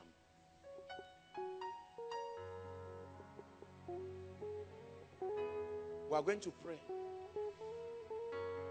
You want to live effectively? You must have an understanding about the gift of failure, the gift of life, the gift of people, the gift of failure. Listen, I want you to go back home and strangely thank God for the gift of failure. Some of you, nobody knew that you would humble yourself and come to church because you used to take first position in secondary school. When you entered 100 level, you were bragging around. 5 carryovers, bam. 2 carryovers, bam. Oh God, I need you. And you came. Your failure has brought you to a point. Let's look at Genesis 50, verse 20, and then we'll just pray. I know our time is gone, but this is a very important message. I have one more, but we'll take that another time. Your understanding on greatness and success. Genesis 15, verse 20. This is what Joseph told his brothers. Look at me. This is what you will tell everybody mocking you today when you succeed. You don't have the evidence to talk to them now. Don't bother defending yourself. Let them call you names. But Joseph told his brothers, he said, but as for you, ye thought evil against me, but God meant it unto good, to bring to pass as it is this day, to save much people alive. Sister, your disappointment is because there is a mantle upon you. It's not beings to be a woman of God. That guy walked out on you. Everybody insulted you. Just continue loving God. A day will come when somebody runs to you and say, Mama, can you imagine what happened to me? You will start crying and say, I remember this pain. I have it too. I went through it. Those who cannot counsel people are those who don't have their pain. Their compassion is the capacity to be touched with the feelings of infirmity. There are others, for instance, who say, why waste time on people? Why waste time? Leave them alone. It's because you have not failed. When you see us, I wait after service, no matter how hungry and tired I am, to see people. 1 a.m., 2 a.m., I'm responding to calls. It's because I know what it means to cry and nobody answer you. I know what it means to turn to your father and he says, I'm disappointed, you don't have a future. Like they've done for some of you right now. Some of you, you are sitting down on your own. Nobody believes in you. I'm telling you, Koinonia believes in you. I believe in you. Yeah, I don't care what is wrong in your life. If you have an ear and you have 2 legs, oh, you can come back to life. After the dust settles, they will see a giant emerging. Through it all, I've learned to trust in Jesus. I've learned to trust in God. Through it all,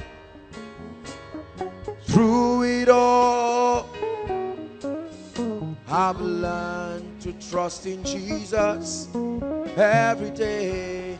That's why you see some of our mothers, listen, you see some of our mothers get to a point where they can be passing the road and you will see a baby fall down and they will leave what they are doing and come back and you are like, Mommy, please, I have an appointment. She waited 15 years before you came. She knows what it means. She knows the value of a child. Are you getting what I'm saying? 15 years of mockery. They threaten her that they will throw her away. And so every time she sees a child, she's touched with that feeling. You will never be a man of God.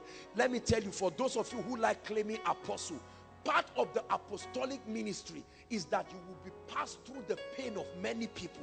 If you do not know it now. If you think you will wear suit and prophesy, you are joking.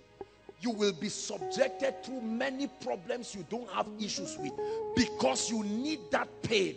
I've gone through too many things in my life. That's why when people cry, I am touched. I can leave anything I'm doing. There are people who ring my phone 2:30, 3:30. Maybe I'm trying to rest, and I see 5, 6 missed calls and I'm tired, but I pick up the call and they say, man of God, somebody is about to die. And I remember there was a time I was nothing. That's why when I come for koinonia, forget about all this water and protocol, and this is excellence. You see the way I sit down, my mind is on what I'm going to tell you. Right? If there is no pulpit, I will use, that's why you see me, I come with my notebook. You see how old this notebook is? This notebook is a treasure. If my house is catching fire, I'll carry my notebook, my laptop, and my phone. Everything should burn into ashes there. Yeah. Because failure has taught me what is important in my life. When I failed, the truths in these books were the things that brought me back. Are you hearing what I'm saying now? It's easy for you to see what God is doing now, to see the wonders and think that's how I started. No, there was a time I prayed for sick bodies and nothing happened. Are you getting me? There was a time I didn't see any vision. People were claiming they were seeing visions. I knew I cannot tell lies. And so I waited. There was a time people were running and God said, you stay. You can't run the way they are running. Someone saw me and said, man of God, what is a car? What is this? I told the person, if you go through what I've gone through, you will not have meaning for these things. Believe me when I tell you this.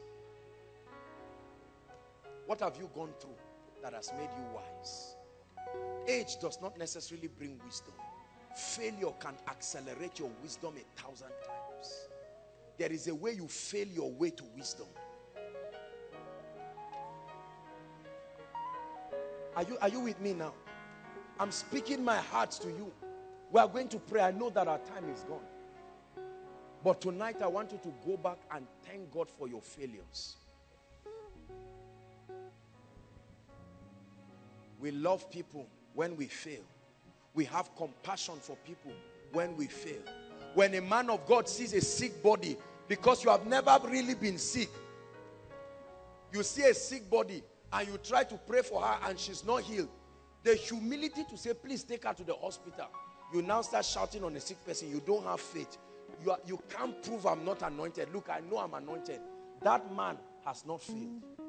The day you are standing on stage and the last thing you can remember is you had like a slap, and with all your anointing, they say you stand up and you see that you are taking the third drip. You will know that failure is not when you are sick, it's not necessarily that you don't have faith. Huh? God forbid. What do we need doctors for? Me? Hospital? The day something obvious happens, like your eye or your head swells up before your members, not something you can cover, and they say, man of God, what is all this one that we're seeing? Your head is swelling. I mean, come on. We know what you have preached. We know the strength and the dexterity of your doctrine. What is happening? When you defy explanation, every doctor you see, you say you are a gift. You are an expression of God's mercy. People speak carnally and callously because they have not gone through anything. You see a beautiful lady frying akara and you turn and you say, I mean, come on, how can a beautiful lady like this be frying akara? It's because your father is alive. It's because your mother is alive. It's because your state government is giving you scholarship. You don't know what has happened to that lady. She turned down a millionaire and said, I'd rather fry akara with dignity. But because maybe you are seeing them in koinonia, you see a pretty lady like this, and tomorrow she's frying akara and she sees you and she says, bless you. Say, are you a member of koinonia? And you say, Kai, I should change your story. I'm embarrassed. I mean, is the word not working? Continue talking like that. Listen, when you fail, you love people. When you fail, when people cry, you don't say they are acting. There are times the only voice of your pain is your tears. Your mouth cannot speak. Only a man who has gone through pain can understand the language. While you cry, they are hearing what you are saying. And they know. And they can wrap their hands around you and say, look, I know I was going for lunch. Lunch cancelled because there is a life here that must change. Rise up on your feet. 2 prayer points very quickly. And we're out. Lift your voice and thank the Lord for the teaching tonight. Oh, teach us to number our days, that we may apply our hearts unto wisdom. Your grace, Lord, I'm nothing without you. Your grace shines on me. Prayer point number 1. Lord, grant me wisdom from tonight. Lift your voice and pray. Please, everyone, make sure you pray. Grace to evaluate your life. Grace to evaluate your life. Grace to evaluate your life.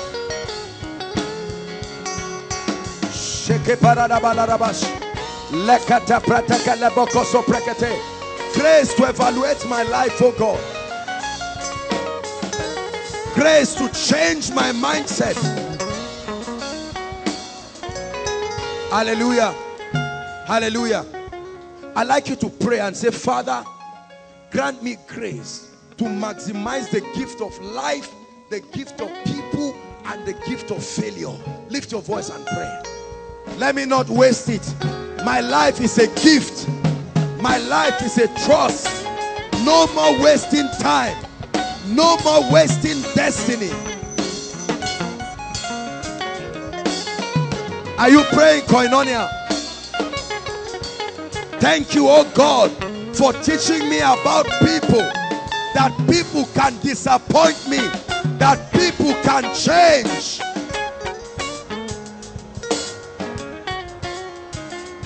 Lift your voice and pray. Thank you, Father, for helping me understand the priceless gift of failure on my path to destiny. The priceless gift of failure, that I can fail forward, that I can fail into greatness. Thank you for everything I have gone through. I cried, but I give you the praise for it. I wept, but I give you the praise for it. Lord, I thank you for what looked like a delay in my life. I thank you for what looked like a challenge in my life. It's made me wiser. It's made me patient. It's made me kind. It's made me compassionate.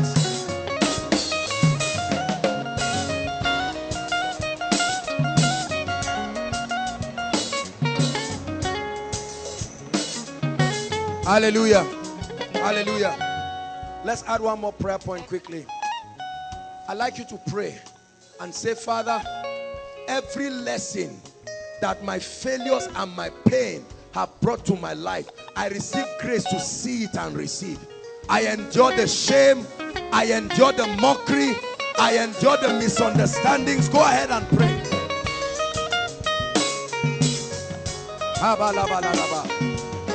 Every lesson that pain has brought to my life, every lesson, the lessons of love, the lessons of wisdom, the lessons of kindness, the lessons of endurance, the lessons of humility.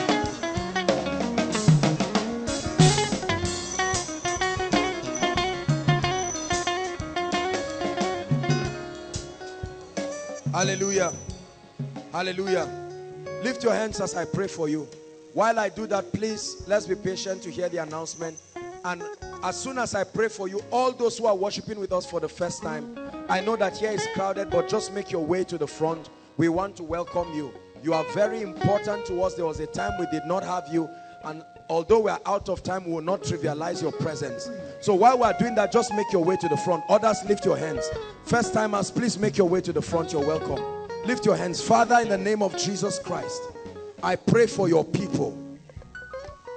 Lord, tonight there are people in this place who are carrying bleeding hearts. There are people in this place who have failed many times. Like Jabez, they have named them after their sorrows. But Lord, I pray that tonight let this message restore hope to them. In the name of Jesus Christ. There are people who have been disappointed again and again as a result of the inconsistencies of men. Now, oh God, you have taught us how human beings behave. May we never be shocked at the behavior of people again. In the name of Jesus Christ. And Father, I pray that you teach us the wisdom for living. That life is a trust and life is a gift. Help us to appreciate it at all times. In the mighty name of Jesus Christ. Let's celebrate those who are worshiping with us for the first time. Hallelujah. Thank you so much. Thank you so much for coming. We really appreciate you. This is Koinonia. God bless you. We honor you for coming all the way. Some of you traveled from states, from regions. Thank you for coming. This is Koinonia. We're here every Friday, and we encourage you to keep coming, and the Lord will bless you. Stretch your hands, saints of God. Let's pray for them in 1 minute. May the Lord bless you, and may the Lord honor you. May the Lord cause his face to shine upon you. We pray that God will birth a fresh hunger for spiritual things upon your life. That desire that you came with, it is filled to its fullest in the name of Jesus Christ. Hallelujah. Thank you so much. I just want you to follow one of the gentlemen. They'll have your details and they'll welcome you more warmly on our behalf very quickly. Celebrate them, Koinonia. Thank you. All of you this way, and then you will join us. Dearly beloved, I hope you were blessed by this message. I want you to keep doing something for this man of God, our man of God, Apostle Joshua Selman.